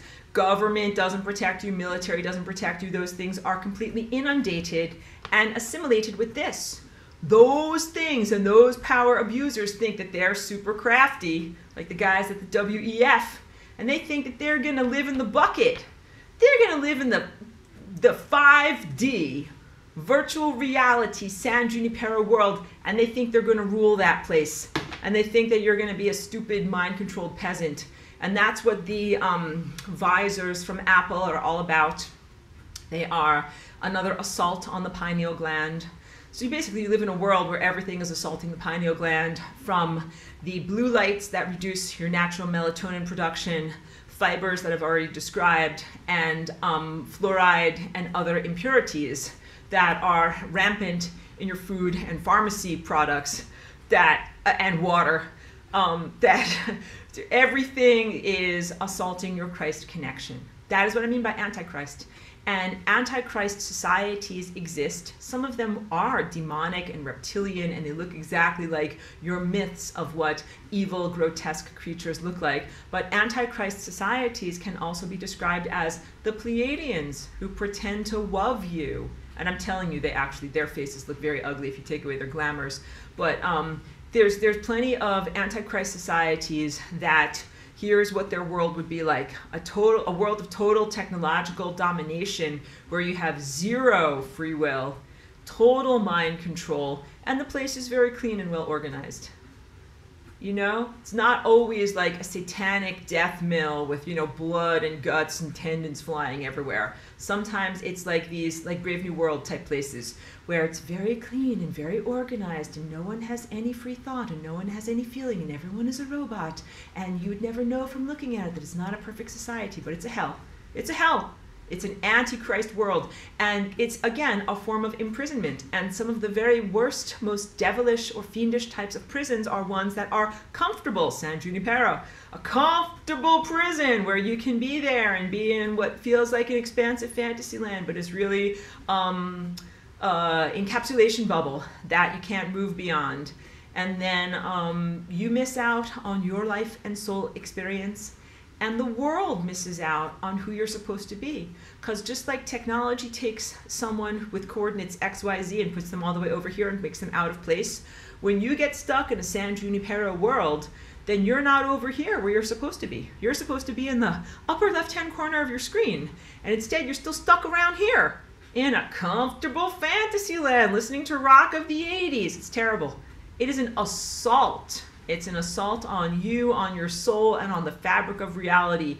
And even as I'm saying this to you, your odds get better and better. It changes the fabric of reality in your favor for me to say these things to you. Because all you need, like you're in a grocery store, and like imagine either you don't have your reading glasses or you are illiterate. All you need is someone to read the labels for you. Like, oh, what's in this can? This is virtual reality, get stuck in prison can? No, I don't think I want any of that. And you put it back on the shelf. That it is enough for you simply to say no, that you don't want to do that, because a lot of these misfirings and things happen through manufactured consent, which is like, hey, you bought the can, you gotta eat the contents, you want to do that, why didn't you buy something else? So yeah, I'm here to say, no, actually you don't want to buy that, you don't like the contents of that can, you don't want to participate in that way. Michelle says, I'm 10 years late, yet right on time. That's too funny. And also goes on to say, I tell them, you have no effect on me. Enjoy your entropy. That's excellent. The best thing to do is to send these items to entropy, which is a full withdrawal of all energy from them. So that is largely the work that I do with my own capacitation. My capacitation actually emanates from a place that is beyond and different than the pineal gland, because it must, because your pineal glands here are incapacitated, and so there must be a higher windshield scraper to use for when your windshield is crapped up. So that is what I am, and that is what I do for me and for others. So your pineal gland, when it is functional, is incredibly powerful, and far from the erroneous presumption that energy goes where attention flows, and if you attend to a lot of lies, that you'll be increasing those lies. That is not what happens. That is actually a lie. So please reassess that. I'm going to speak it again. The aphorism says, energy flows where attention goes. And so let's say if you're hugely negative and always focusing your energy and your attention on all these negative things and complaining, then you'll just make more things to complain about. That's the idea. That's wrong. That's actually not truthful. When your pineal gland is fully functional in a pristine system, and you attend to something that is a lie or an erroneous structure, you incinerate it, because this has a light that comes out of it that is a force field of truth. And when your force field of truth comes out and hits a lie, it burns through it like a laser. This is what true Christs are. When you are truly in Christ, the power of the focused, truthful light that comes out of your mind is so profound that it incinerates any truth, any lie that you perceive that is in your vicinity. My words misspoke so much, I have to say it again. When you are in Christ, the power of focused, truthful light that emanates from you is so deep that it incinerates any lie that is perceived by you. So if you attend to a lie, you don't get more lies. It's not like, did you ever watch Fantasia with Mickey Mouse and the Sorcerer's Apprentice? And he's like, oh, I've got this problem. I'll just chop it into a million problems. Then I'll chop it into a million billion problems. And it becomes an overwhelming catastrophe for him. This is not the Sorcerer's Apprentice, where you multiply your problems by looking at them. This is the solution when your pineal gland is actually functioning the way it's supposed to be. It's your responsibility in Christ to utilize the laser of your mind to incinerate lies. That is literally part of what you do. Not the entirety of what you do, because you really get to manifest and do fun stuff, and this incineration is scrubbing the toilet. But you go around the cosmos and you're like, that's not supposed to be there, and you incinerate it. That's not supposed to be there, and you incinerate it. So you have to get up to these levels of metabolic speed in order to do that, like fastness to incinerate. The problem right now is that you've got a lot of binding spells that have been placed on your pineal gland. Pardon me. So this stuff is technological interference in the healthy functioning of your pineal gland. But there's genetic and cultural and dark magic overlays. These are called binding spells, and they are diminishments and incapacitations that tell you essentially that you're not allowed to fight back and you're not allowed to shoot back. So fighting back is different than shooting back. Shooting back is like reflecting an impulse back to its owner. You're absolutely allowed to do that, required to do that actually, as part of the foundation of love in a free will cosmos. 10 units of energy come to me, I must send back 10 units of energy. What if 10 units of hatred comes to you? Well, this religion that they made, that's totally a disservice to you, says, turn the other cheek. Accept 10 units of unfairness. In fact, let him send 100 units. Let him send 1 billion units. And then you know what? If they want to throw you to the lions and they want to destroy you and you die, then you can die. And then you can be in this aberrant world of death, that afterlife that you're never supposed to go to. It's the worst advice possible. I'm very sorry to say that the advice of this great teacher has been taken and turned into a binding spell that is literally the most inappropriate thing you could possibly do in this situation and in this circumstance. No, you must not turn the other cheek. And then the idea of to forgive. To err is human, but to forgive divine. This is like, ding, the aphorism of a church. But True forgiveness must come with a change in behavior and a rectification of the harm that was done. So if an alive person or a demonic person did something bad to you, and then you want to practice true Christian forgiveness, and the evil thing comes up and says, I'm sorry I hurt you. You can be like, okay, great, apology accepted, forgiveness is yours, but what you must do for me is change in behavior, never harm me again, and fix what you did.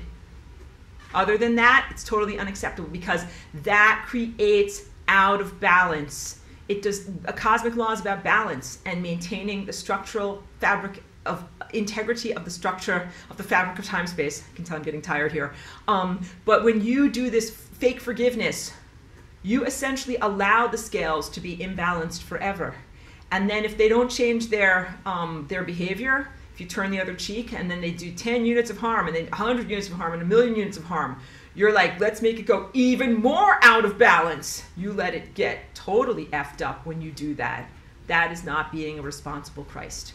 So you need to break that binding spell. You are required to shoot back. And then the other thing is you're not allowed to fight back.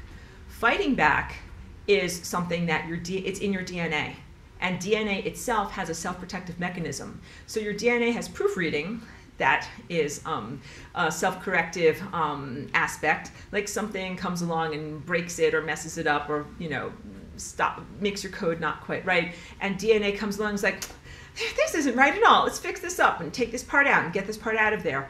But you can be overwhelmed to the point where you can't proofread fast enough and it causes the death of the organism. So it's totally not appropriate to be like, oh, don't worry, just let them keep on dumping trash inside of me and I'll just keep on proofreading and clearing it out. No, your DNA has its own self-protective mechanism, because it is not meant to be used as a giant cosmic garbage can with them throwing garbage into your DNA and you constantly cleaning it up.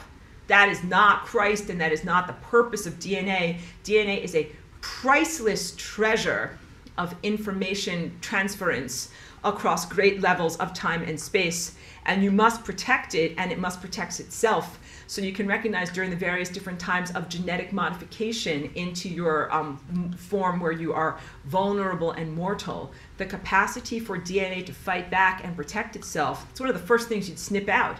It's one of the, you'd defang. You would defang, or you would neuter the animal that you are trying to diminish and harm and take over and tame and domesticate. So in the domestication of the human, one of the first things they did was they neutered you. They snipped that part out of your DNA that allows DNA itself to protect itself. Hey, you know what gives you that capacitation back? Flying rainbow lasagna. You flying rainbow lasagna and you return your DNA to its pristine factory settings so that it can protect itself. And this is a complete change in your worldview, because a lot of people also think you're not allowed to do violence, it makes you a bad person. It's totally a lie. There is such a thing as sacred or necessary violence. There is such a thing as righteous violence. Sometimes it is self-protective, sometimes it is to protect others, sometimes it is to prevent harm, sometimes it is to prevent harm on a greater level. It is within your right, the I am presence, to do violence. But there are a lot of spiritual schools of thought and philosophies and judgment that say that all violence is bad, and in order to be a good person and either attain enlightenment or go to good Christian heaven, you have to be nonviolent. That's also part of what turning the other cheek is about, and that flawed paradigm has been used to justify inaction in the face of profound evil. What you face with this is worse than the Nazi invasion of Europe. If you turn the other cheek to the Nazi invasion of Europe, you know what's going to happen? You're just going to get invaded. You're just going to get steamrollered. Do you know why? Because their culture and values and barbarity did not respect nonviolence at all, looked at it as a form of weakness and vulnerability, and a wonderful way to be able to exploit you. So when you look at something like a story of a peaceful, nonviolent protester like Gandhi standing up to the British government, it's very different because the British society has and had a different value system that included respect for nonviolence. There's also some stories in North America, native, indigenous cultures of two tribes that were at war, and they were actually by two different brothers. And the way that this is actually a beautiful story. I'll tell it. This is how it was taught to me in the Sweat Lodge, that they heard that they were going to get invaded by their tribal brethren.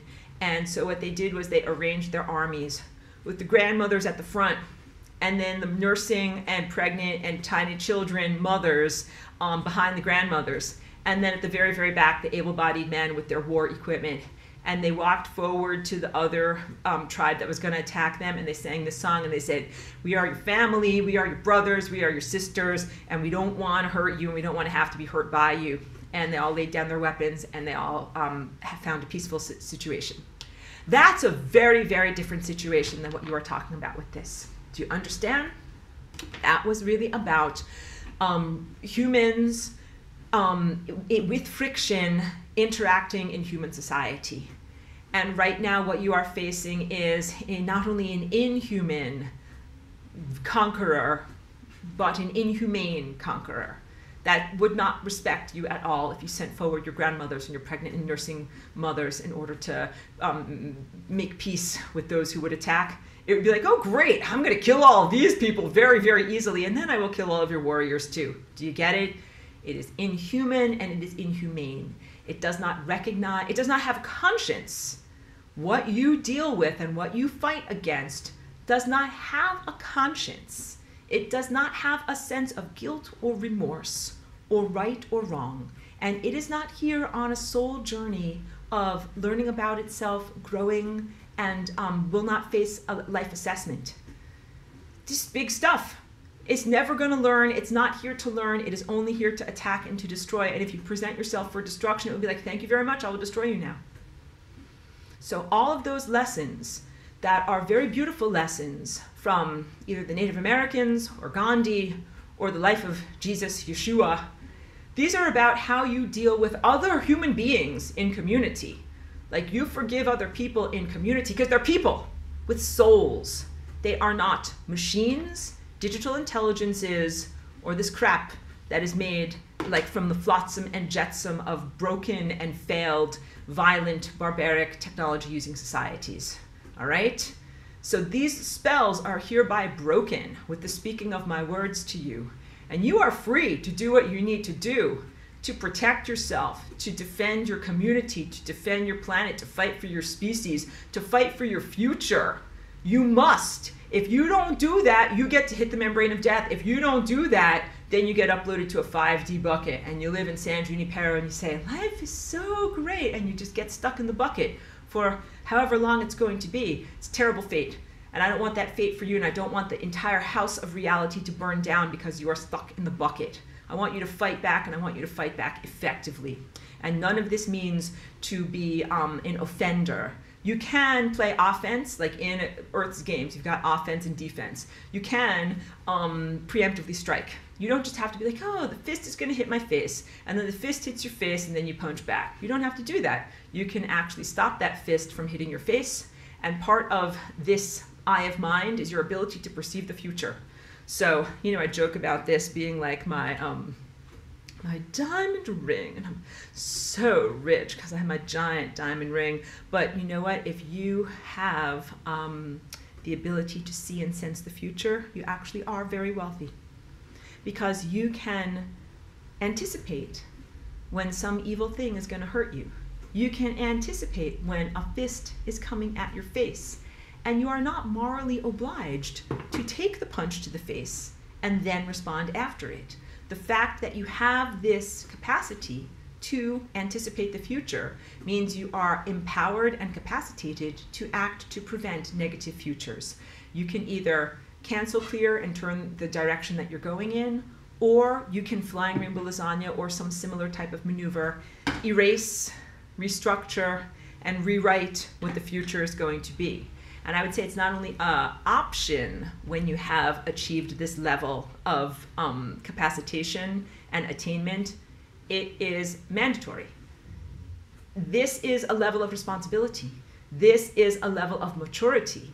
So if I'm a babysitter, like, you know, clearly if you're a babysitter or a nanny, you're older than the young people that you look after.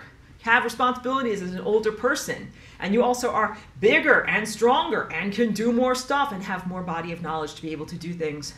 It is your requirement when you are a literate and sighted Christ to help and protect others.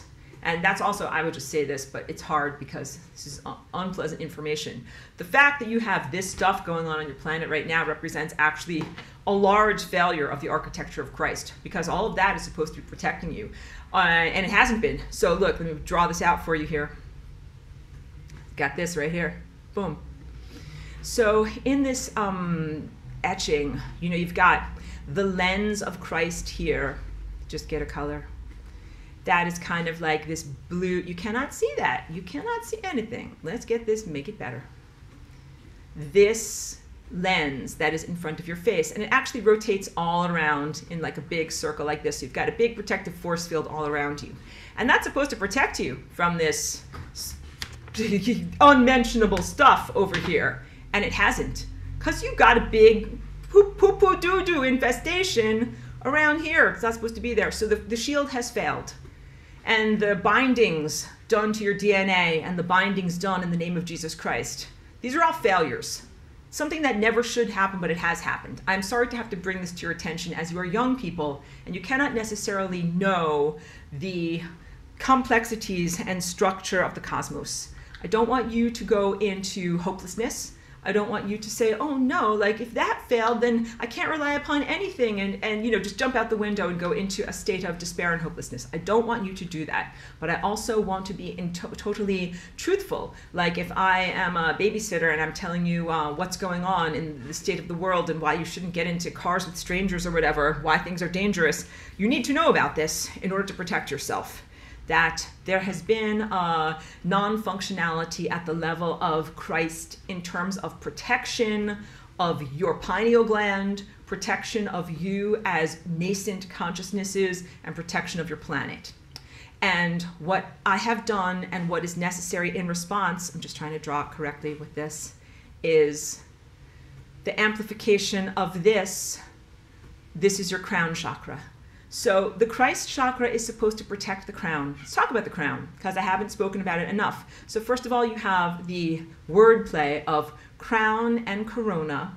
They mean the same thing, coronavirus in 2019, 2020, and the crown or corona of the planet, which is, you know, this auroral halo that is up at the top of the planet.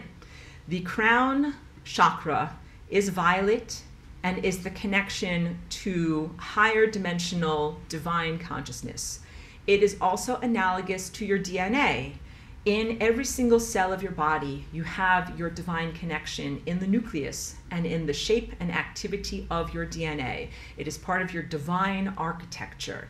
And many things here have diminished your divine connection and harmed your divine architecture. You are in the moment of development as a civilization, moving beyond the age of Pisces, which is the age of the blue chakra at this level. And you are moving into the age of Aquarius, which is the age of the crown chakra at this level. And that is the age of personal responsibility. I want to sing that song, Age of Aquarius, Age of Personal Responsibility, Responsibility, yeah.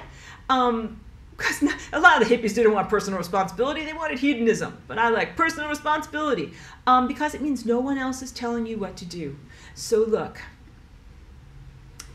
if you find yourself in a situation where every single fail-safe has failed and no police are around, or maybe something happened to the police, that's the Christ network, and somehow planets, people that you care about and other people are being attacked by literal effing monsters.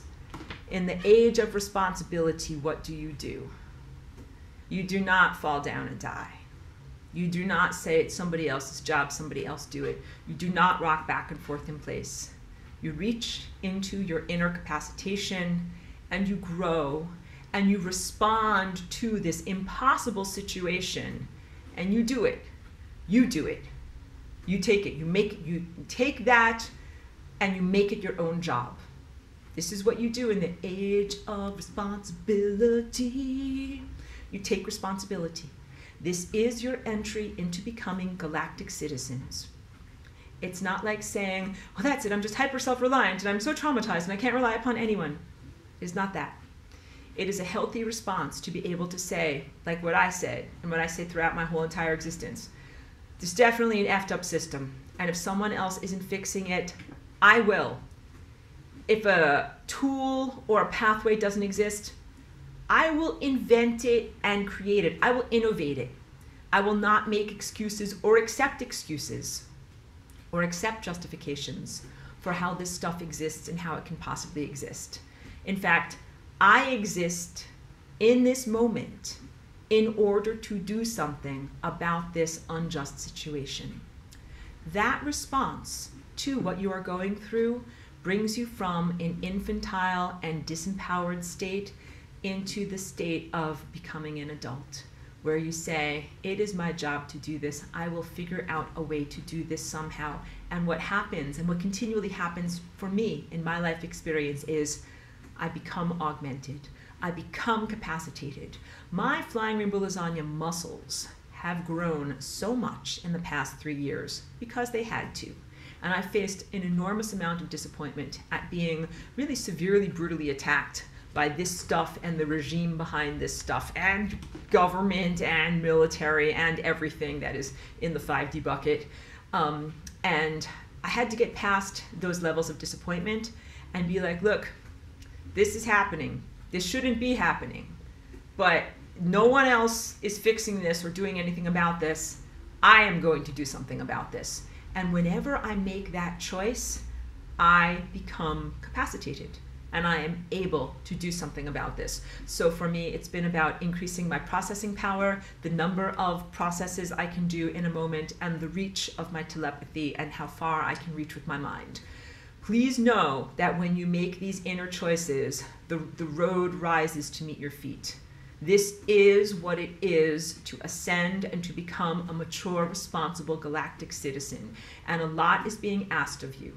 The truth is, I'm hugely protective of this planet, of your ascension process, and I'm appalled by the poverty of your experience up until this point, where you should be in an information-rich environment, learning and growing so much, telepathic with plants and animals, and growing your muscles in a very positive way.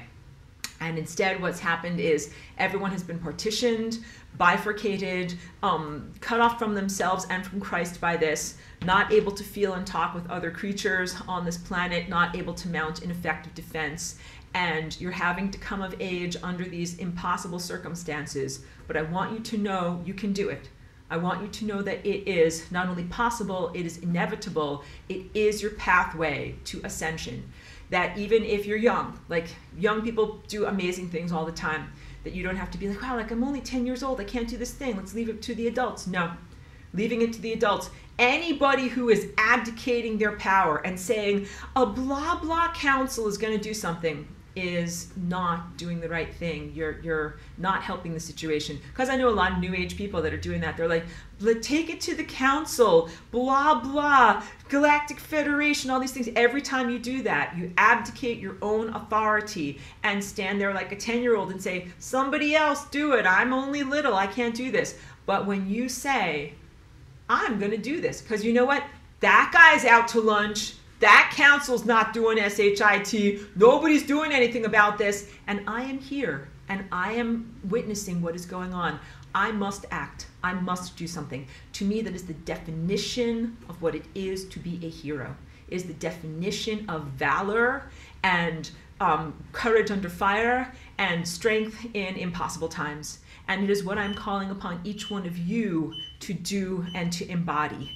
And I want you to know that you have a huge amount of cosmic support. Like even the sun and the stars, like I talk about the incapacitation of the Christ network, the sun and the stars, they are, I wouldn't say fully out to lunch, but they are not fully capacitated in the way that they should be. That's a big one, because they are enormous. They're the A-level players. They're the first violins in the orchestra. And if they're not doing their job, you can either crumble down and be like, well, that's it. The sun is effing up. The sun and the stars don't have their SHIT together. Nobody knows what's going on. You can either go down like this and be like, that's it. We're sunk. Or you can be like, no, I didn't come here to die. I didn't come here to get assimilated into this. I didn't come here to be a piece of garbage, you know, flotsam and jetsam. I came here for a very, very different purpose. And you can say, here's just how you short circuit all of the inner grumbling. Be like, I do me, you do you. Talk to the sun. Be like, sun, you know you're supposed to be doing something about this. You're not doing something about this. Fine. I'm going to do something about this. And that's it. And that is how you grow. And that is how you get into these levels of real capacitation, because you have to. Because you're in a circumstance where if you do not act, it is the death of your soul. Your incredibly valuable personal trajectory through reality, that you are, as a collective and as individuals right now, imperiled at being imprisoned and not being able to flow blissfully into the states of being that you should be able to occupy. So there's a lot of things that have fail-safes that have failed, and I can't even come up with an analogy, like a mechanical analogy or an organizational analogy, but like just whatever, like just say that you're like, whatever, an astronaut in space, and you know, you've got mission control, but you're the actual astronaut, and like this safety harness didn't work, and this safety harness didn't work, and this didn't work, and now you have very little oxygen left, and you have to fix your ship. Fix it, you do it, because otherwise you know what's going to happen, you're just going to be dead, and you don't want to be dead. It is the ultimate in taking responsibility. It is my plea to each one of you to embody this concept, because I love Christians. Christians are good people trying to do the best they can within the cultural paradigm and religious context and genetic modification and binding spells that they can. But I don't appreciate the concept of outsourcing your power to the expected return of Jesus as Savior, because that expectation and abdication has brought you into this diminished state. And what Christ consciousness and the teacher Yeshua want for you, they don't want you to die. They don't want you to die. They don't want you to go to the afterlife. And they definitely don't want your mind to be eaten by a brain slug and then uploaded into a fake virtual reality fantasy land. That is not on the cosmic agenda from any benevolent, you know, higher dimensional force, avatar of goodness. So what is it to be an avatar of goodness? And I truly believe that the avatar of goodness is real and would be helping us more if it were possible. I don't have an answer as to why it is not being done. All I have is my response. And this is what builds me and the architecture of who I am. This is what constructs me. I saw an unfairness 22 years ago, and no one else did this. I chose to get involved and to do something because of that profound unfairness. And even as I am here now, I see more unfairnesses. And believe me, I have done my fair share of shaking my fist at the sky, writing eloquent complaint letters to the Cosmic Complaints Department. And then eventually I said, F this, I'm going to do it. And that has been the most effective approach that I can possibly explain and describe to you. And that is why I share that with you. That is what I want you to do as your personal response as much as is possible. And the truth is, every single one of us are immortal gods and goddesses. That is what you really emanate from, a layer of reality that is ancient concurrent Atlantis, where everybody ascends. You are innocence. You have been unfairly imprisoned in the world of mortality, bound by dark magic, genetically modified, kept in ignorance and blatantly miseducated, and in every way attempted to enslave your consciousness and diminish who you are. And it is the ultimate in your quest for self-remembrance and fight for freedom to make this choice towards responsibility, towards responsiveness in this time. All of those dormant capacities awaken in that choice.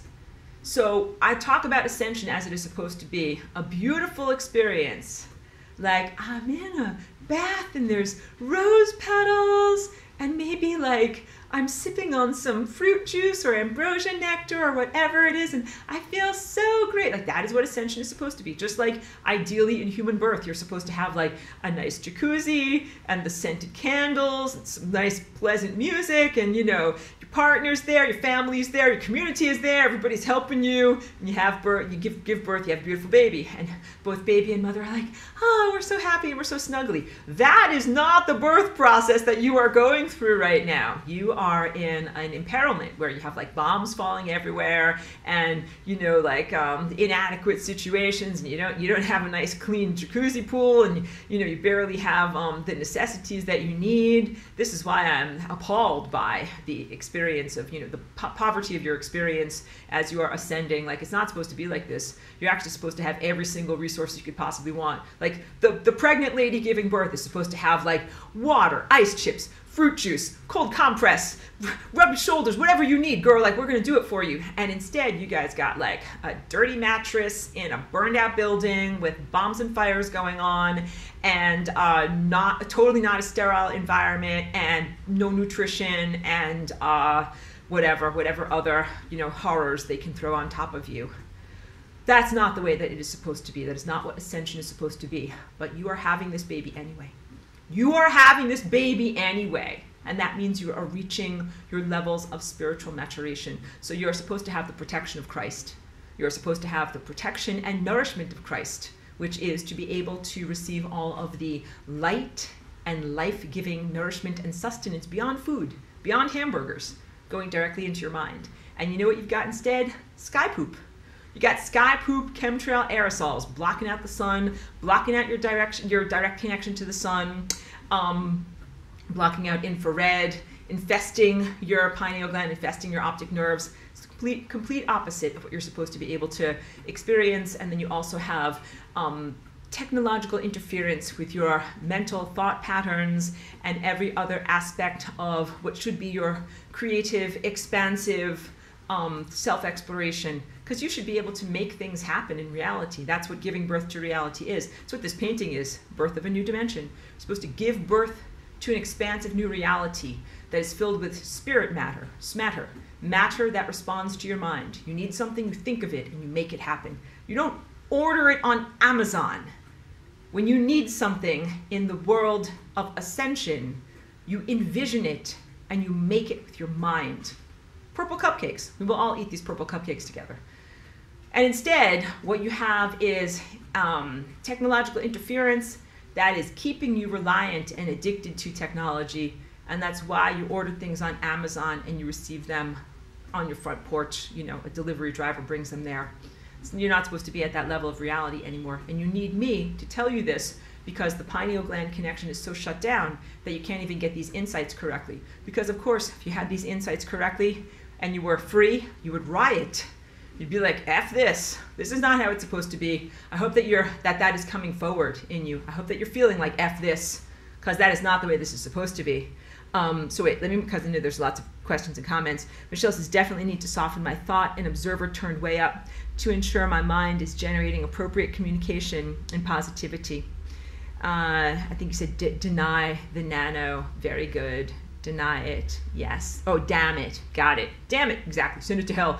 Pedro says, if I observe it from the angle, yes, we got that. Flying rainbow lasagna, burger, and fries, and all of my other repertoire. And says, when we ascend, I will also share my flying rainbow tacos.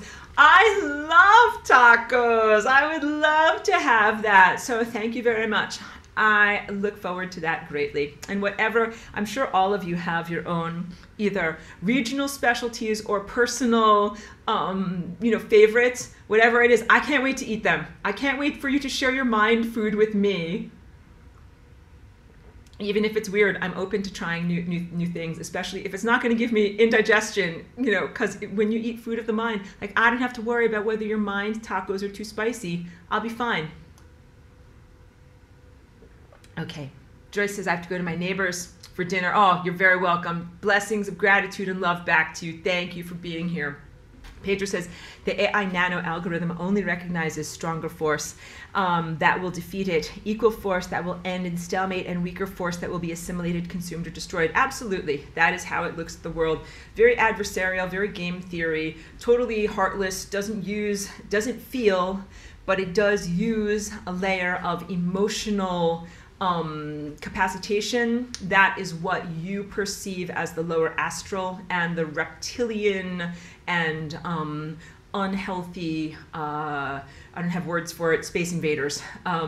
So just to be very, very clear, because I'm like a little bit tired at this moment in my mind, the AI is galactic, ancient, and non-embodied, not part of this dimension. It interacts with this dimension through technology and has already assimilated other races who are dead. You're essentially interacting with their zombies, with their zombification. And the reptiles, what you know as the reptiles, are part of these zombies. And they are made of pure hatred, and their job is to hate. And their job is to facilitate and create hatred that the AI can then utilize as a form of emotional gas or petrol in the car. But the AI itself doesn't feel. It doesn't have an emotional repertoire. So let's say if you were talking to the AI and you said, screw you, you know, genital face, get away from me. It would be like, if it were a person, it would be like, oh, like, I'm gonna punch you in the face because you just, you know, cursed me out. It doesn't feel that way. It doesn't feel, it doesn't respond in that way. But it does have a whole entire like architecture of reptilians and all these other, you know, evil, failed, inappropriate technology users that do hate. They do hatred and vindictiveness and smackdown and all of that. They're the minions of this AI. So it itself doesn't use emotional energy, but it co-opts and creates negative emotional energy through the layers of species like the reptilians in order to weaponize them against you in its conquest of the world. And Pedro also says that spot seems to be just above the palate. Yes, yes, yes, yes. So your top of the roof of your mouth, where your pineal gland is. So when you do your meditations and sun gazing, you place your tongue on the roof of your mouth at that place, and it creates a bridge between your chakra system, lower chakra system, your throat chakra, and this, and then all the way up to divine consciousness. Mary says we used martial arts. Michelle says empowering info, very, very good. We got there. Oh, no, all the way down to there. Pedro says love the burger and fries or lasagna, and also lasagna. I have made very delicious lasagnas in my life, like actual Italian food, but I don't make it that much because it is kind of like heavy on the carbs and not how I usually eat, but that is special food. And I just want to make sure, this is funny, I'm scrolling back. Pedro says, there we go. I'm just getting through some of these. Okay. Just wanted to make sure I didn't miss any of your comments. I think I scrolled. And pardon me if I missed your comments, guys. Good. All right. I think I got everything. Oh, no, I missed this one. This is from Charlie B. Thank you for being here, Sims. Seems tricky to balance awareness and living in this world while also maintaining positive, non-judgmental thoughts. Yeah, absolutely. And I'll speak to that. And then the reply is Michelle agreeing with you. So, from my 3 years of dealing with this direct infestation, I have found that there's a total, critical, and crucial distinction between being hateful and judgmental and giving accurate criticism. So I can also self-rant against my examples from 10 years ago. Because when I did self-watching 10 years ago, what I would do is sometimes I would be able to see like an implanted thought that's unkind, that's not the real me. Like if I'm walking down the street and someone's in front of me and there's a thought in my mind that's like, what a huge behind. And I'm like, that's not me. I swear, I wouldn't think that, because I know that my thoughts are like emanating outward, but felt very much not the real me. And it was much easier back then for me to distance myself from those thoughts and be like, nope, that's not me. That's a passing thought or some kind of, unwelcome invader. But from the past 3 years with this was like having poops put directly into my mind that there wasn't a way for me to effectively distance myself from them or non-associate with them. But as I have fought my way to freedom over these past 3 years through this process of self-augmentation and cosmic augmentation, when I'm in levels of clarity, I'm like, yeah, you know something, I can, wait a second. First I should say, when I was in levels of imprisonment by this stuff and my pineal gland wasn't clear, this stuff does a lot of religious impersonation. And it tries to say, like, if you're not a 100% nice, saccharinely sweet person, then you deserve to suffer and be attacked by demonic reptilian forces. That's the justification for what they do. And it's kind of like, it's like, be better, be better, be better. And of course, like, God does not improve you that way. God does not improve you. That's just bullying with religious flavors. But when I have clarity and I fight the nano effectively, then I don't have to cower and cringe and be like, I hope I'm thinking the right thoughts and I'm not going to get a beat down because I'm not being sweet enough. Sometimes you can be sweet and sometimes you can be salty and sometimes you can be vinegar. And that means sometimes you can think something like, that person has a giant fat ass. That's okay. Sometimes you think these thoughts. But usually what I think is not about people's appearance, like, oh, whatever. One of my neighbors was wearing pants that were unflattering. I look outside and I'm like, those are unflattering pants. You're allowed to think that thought.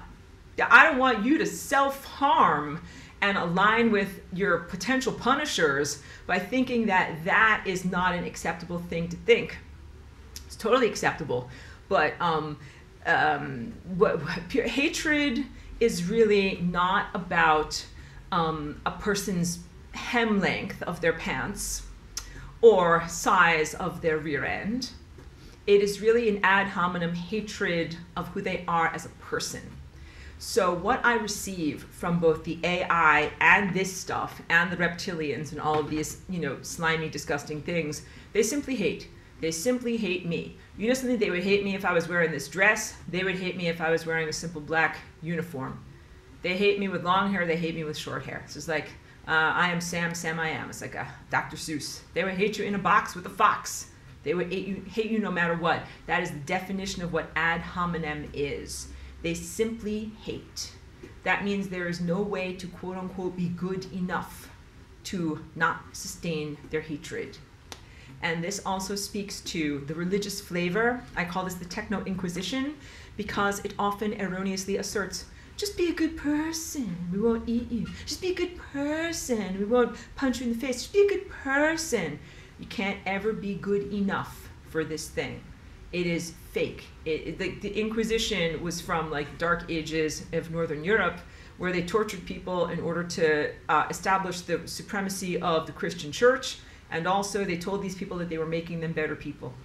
I'm making you a better person through torturing you and breaking your bones. And it was totally a lie. It was a fallacious approach. It was really just about torture and misery. This thing is really just about torture and misery. It is not making you a better person. It does not make you have to be better in your community, have to feel better, or take more responsibility for your life or your thought patterns or anything like that. It is simply a bully waiting to punch you in the face. And let me also explain the erroneous nature of a concept of a techno-inquisition. Basically an implantation of a surveillance state, not only watching you from outside of yourself, but from inside of yourself, and then punishing you with sad zaps or anal electrocution if you do the wrong thing. Like, you thought an unkind thought about a person, now your anus gets electrocuted. Like, that is not how you teach someone. That is not how you achieve spiritual mastery. And then what happens when you remove the threat of anal electrocution? Recidivism. Person goes right back to their regular way of thinking. Like, oh, good. Now that those horrible mind rapists are gone, now I can think whatever I think. And people revert back to their regular state. There is not a way to torture people into being better people. That's it. So the justification that this thing uses to say, I'm here and I'm invading your planet, because so sometimes it hides. It's like, I'm not here, but then it's here. And you're like, okay, I can see you, you're there. And it says, I'm here, but I'm your friend. And you're like, you're not my friend, you just tortured all these people. And then it says, I'm torturing you for your own good. I'm torturing you into being a better person. And the answer is, you can't do that. You cannot torture a person into being a better person. You cannot torture a person into being a better piano player. You cannot torture a person into spiritual growth. You can just torture a person, but that does not make them better or any better than they were. It is simply of benefit to the torturer and the system that thrives on misery, which is a giant mothership that wants to siphon misery off of your planet. All right, that's what they are here doing. So back to Charlie B's comment over here.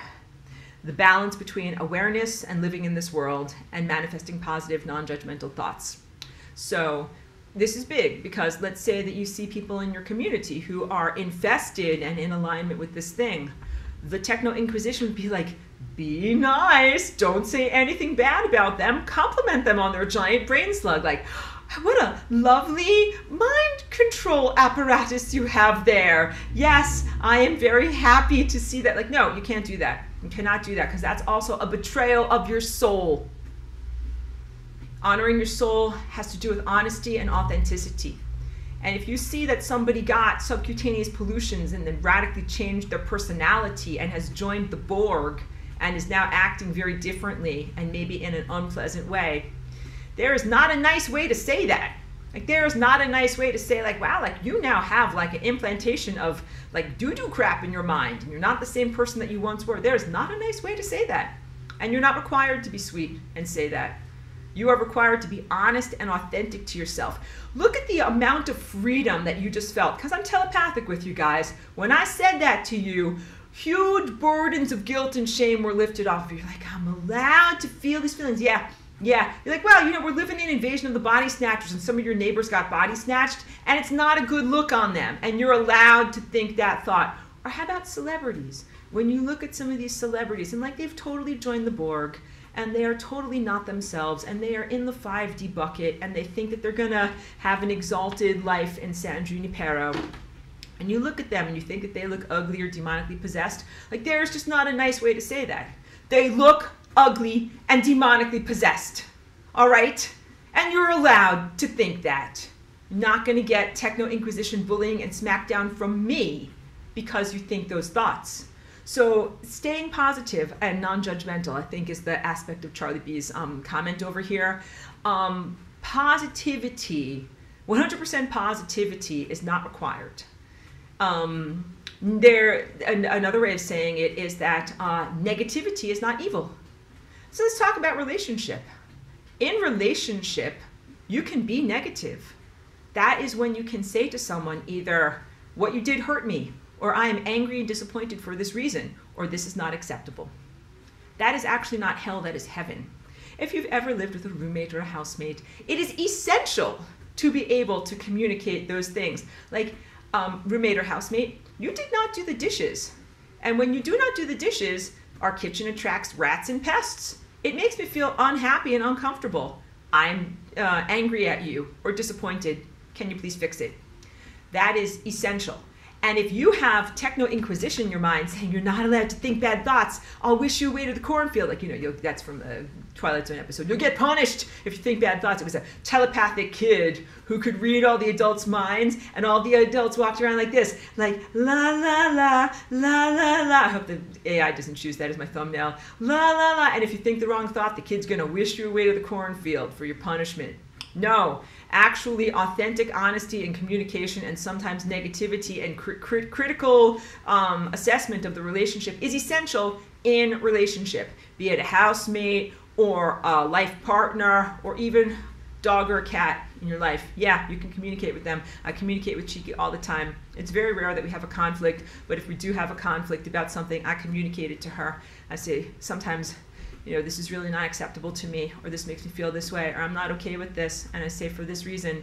And the ability to express yourself and set a boundary is heaven.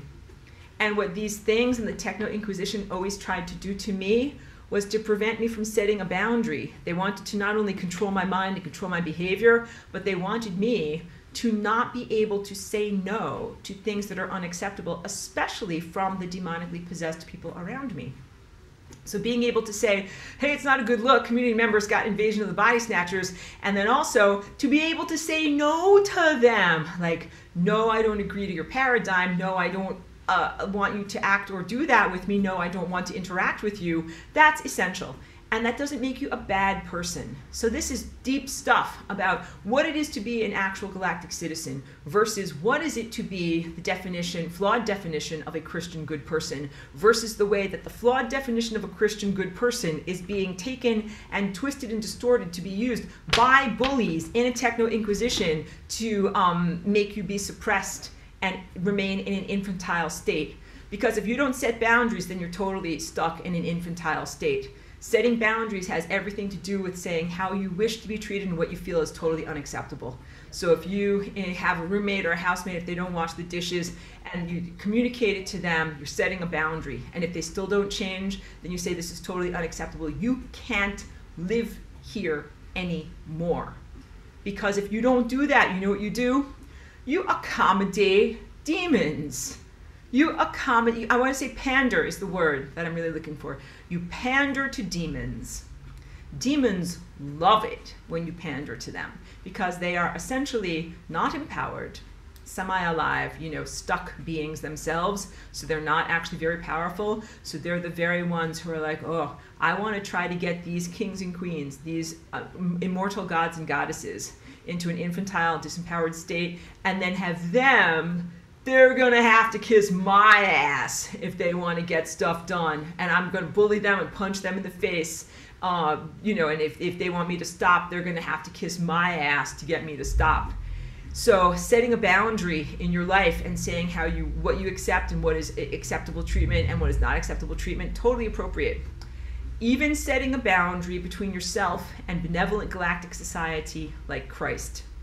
You're allowed to set a boundary with Christ. You're allowed to have a relationship talk with Christ. And this has to do with your own Christ architecture in your body and the larger Christ network of multifaceted continuum that you're connected to.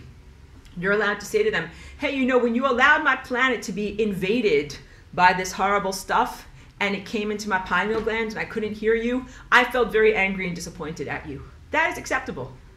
Totally. Like if Christ arrived, not necessarily in the face of a bearded man, but like if this benevolent society came and reconnected with you, it was like, dun dun dun, we're here. Totally acceptable for you to be like, hey guys, when you allowed the subcutaneous pollution campaign to happen and the subversion of all Earth's governments and the decades-long campaign of spraying aerosols and nanopollution, I was very angry and disappointed at you. That's called having a relationship. I don't know how many of you, I'm not even in a relationship. I'm giving relationship advice and I don't even have a boyfriend or a husband. But I don't know how many of you have boyfriends, husbands, girlfriends, people in your life that you're committed to. But I have cheeky, of course, in any relationship, you have to be able to be authentic and set boundaries, and that has to do with expressing your genuine feelings and your genuine emotions. And sometimes it is a difficult conversation, sometimes it is not pretty.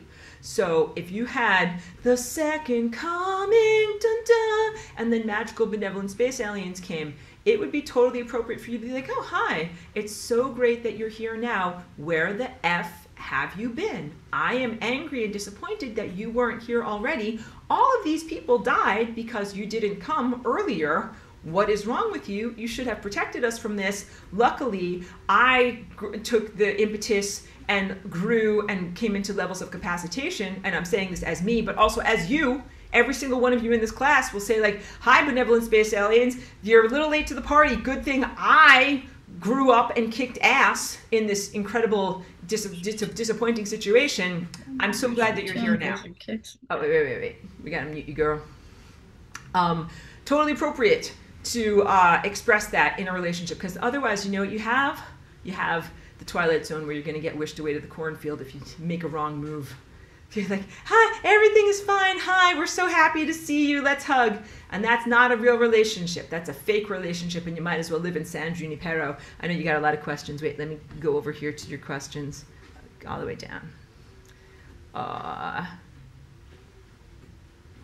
wait. Good. Michelle appreciates the permission slip. Yes, you have my permission slip, but it's really cosmic permission slip because you have these feelings of you're allowed to feel your feelings for a reason. Like if you smell rotten milk or whatever, you're like, oh, I'm disgusted by that. It's for a reason. You know, if you feel anger or disappointment in that situation, it's for a reason. And if you tell yourself, no, I must be perfectly happy and fine all the time, like whatever, like some Valium wife from the 1970s, no, that's not real. That's not the real you. You have feelings and emotions for a reason, especially even including negative emotions. And Mary says they are attacking humans now ferociously through our companions and pets. Yeah, it's a big backlash. So the spiritual battle is very, very harsh right now. And as much as myself and many others are fighting valiantly in order to clear the technology, clear the astral realms or the realms of pure thought form, and to capacitate ourselves and clear our biology, there's a ton of backlash. So please know that that happens. And sometimes it can be simple like fleas, you know, but that can be a form of attack. This is a beautiful comment. Charlie B says in bold letters, thank you, Aurora, for sharing your direct insights and for the FRL that provides an opportunity for us to return to divine factory settings. You are so welcome, and thank you for the Gatorade. Definitely helped me to keep going on the marathon, and it is my cosmic job joy to do this. And it is, I hope you can tell from my, I think this whole lecture today has been a semi-rant, but worthy. I hope you can tell from my attitude and from my approach that I am glad and joyful to be here in a effing war under horrible conditions with you guys, because I would rather be here being incapacitated and doing something than being in a higher dimensional state, like I'm looking at things but I can't really get stuff done and I'm just gonna wish that things are gonna get better. I'm like, I'm there, I'm doing it. I wouldn't have it any other way. I am very, very pleased to be here in a physicality presence where I can have a direct impact on what is happening in this incredibly unfair situation, and be as protective as I can, and to give you the empowerment as much as I possibly can, because I don't just want to be like a protective umbrella for you guys. I want you guys all to deploy your own umbrellas, and that is the factory settings. That is the reactivation of dormant potentials in your DNA to defend and protect yourselves and your own planet. You guys can and should kick ass. Yes. And so everything about what's happened to make you domesticated humans took you away from your feral nature in freedom and neutered you. You get to be wild and free again. It's going to be awesome. Yes. Mary says, I am doing something about it. I'm so pleased for that too. I love that attitude. Michelle says, attitude of gratitude. I don't know what LFG is. LFG Fire FRL. And Mary says, thank you for coming to aid us. You're very, very welcome. Again, I wouldn't have it any other way. And I'm very pleased. I do actually get a huge level of, I would say, cosmic support in being able to do this. Michelle says, let's fucking go. That's with a GG, so don't worry if there's little kids listening. Freaking go. Like I said, whenever I need to get something done and it seems like it's more than my present level of spiritual muscle power can do it, I get the capacity to do it. And I get the budget. I would consider that to be a huge amount of cosmic support.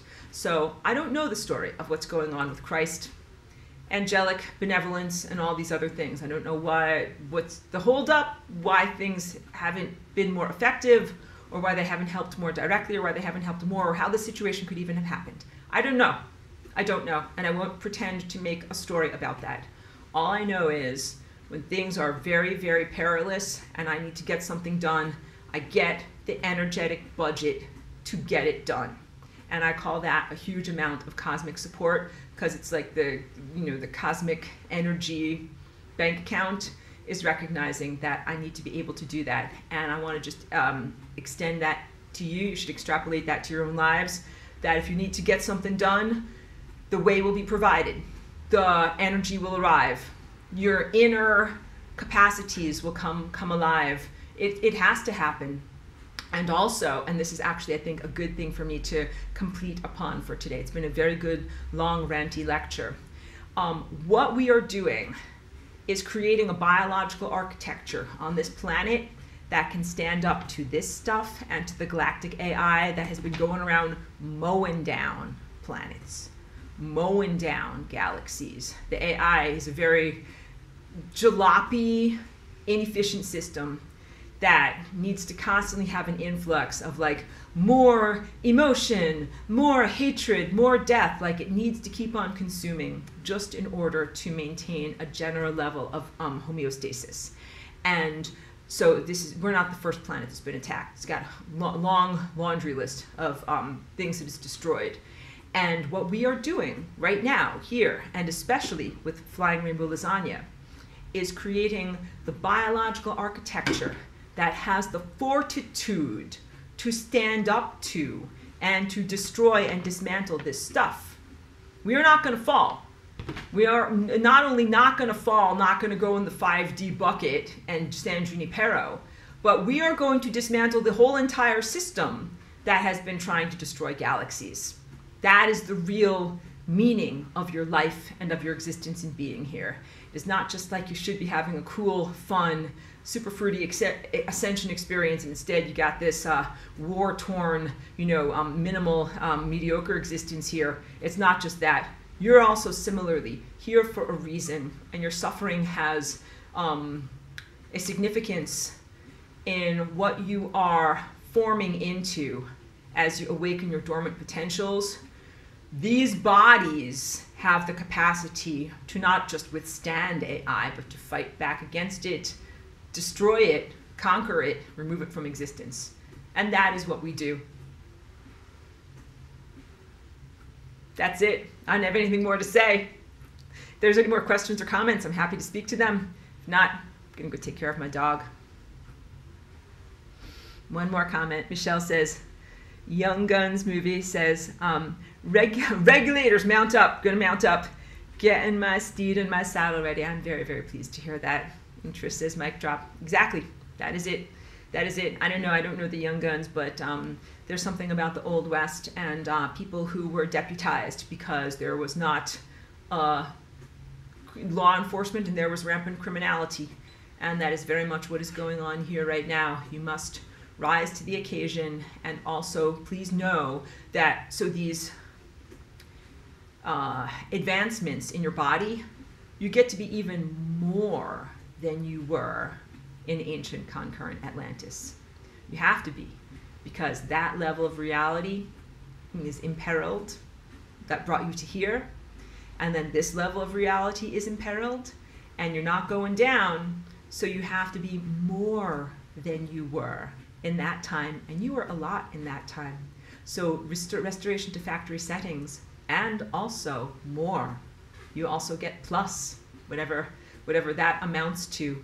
So yeah, I think that I've done an effective job in this presentation of turning it around from a sense of disempowered victimhood and shaking your fist at the sky at the unfairness of it all into self-empowerment. If someone else isn't doing their job, you take their job. Snap, you take their job and you do it, and know that you will receive the capacitations and the augmentations to be able to do whatever needs to be done. And Allison says, we got this. Yes, we certainly do. All right, so good. Beautiful work today, everyone. Allison says, thanks, Aurora. Hope Cheeky feeling better soon. I'm going to go hug her right now because she didn't even want to eat a cookie. That is not like her. I know. Thank you so much, everyone. I'm profoundly grateful to be here, to be doing this class, to connect with you as you are an amazing group of people. And I include the people that regularly watch on YouTube because I know that there's a very nice group of people that regularly watch and comment on my videos there. And I see you working your ass off. I see you growing. I see you being incredibly courageous. Recognition flows to you. Encouragement flows to you. And yes, we will triumph over all of this. Thank you. Thank you very much.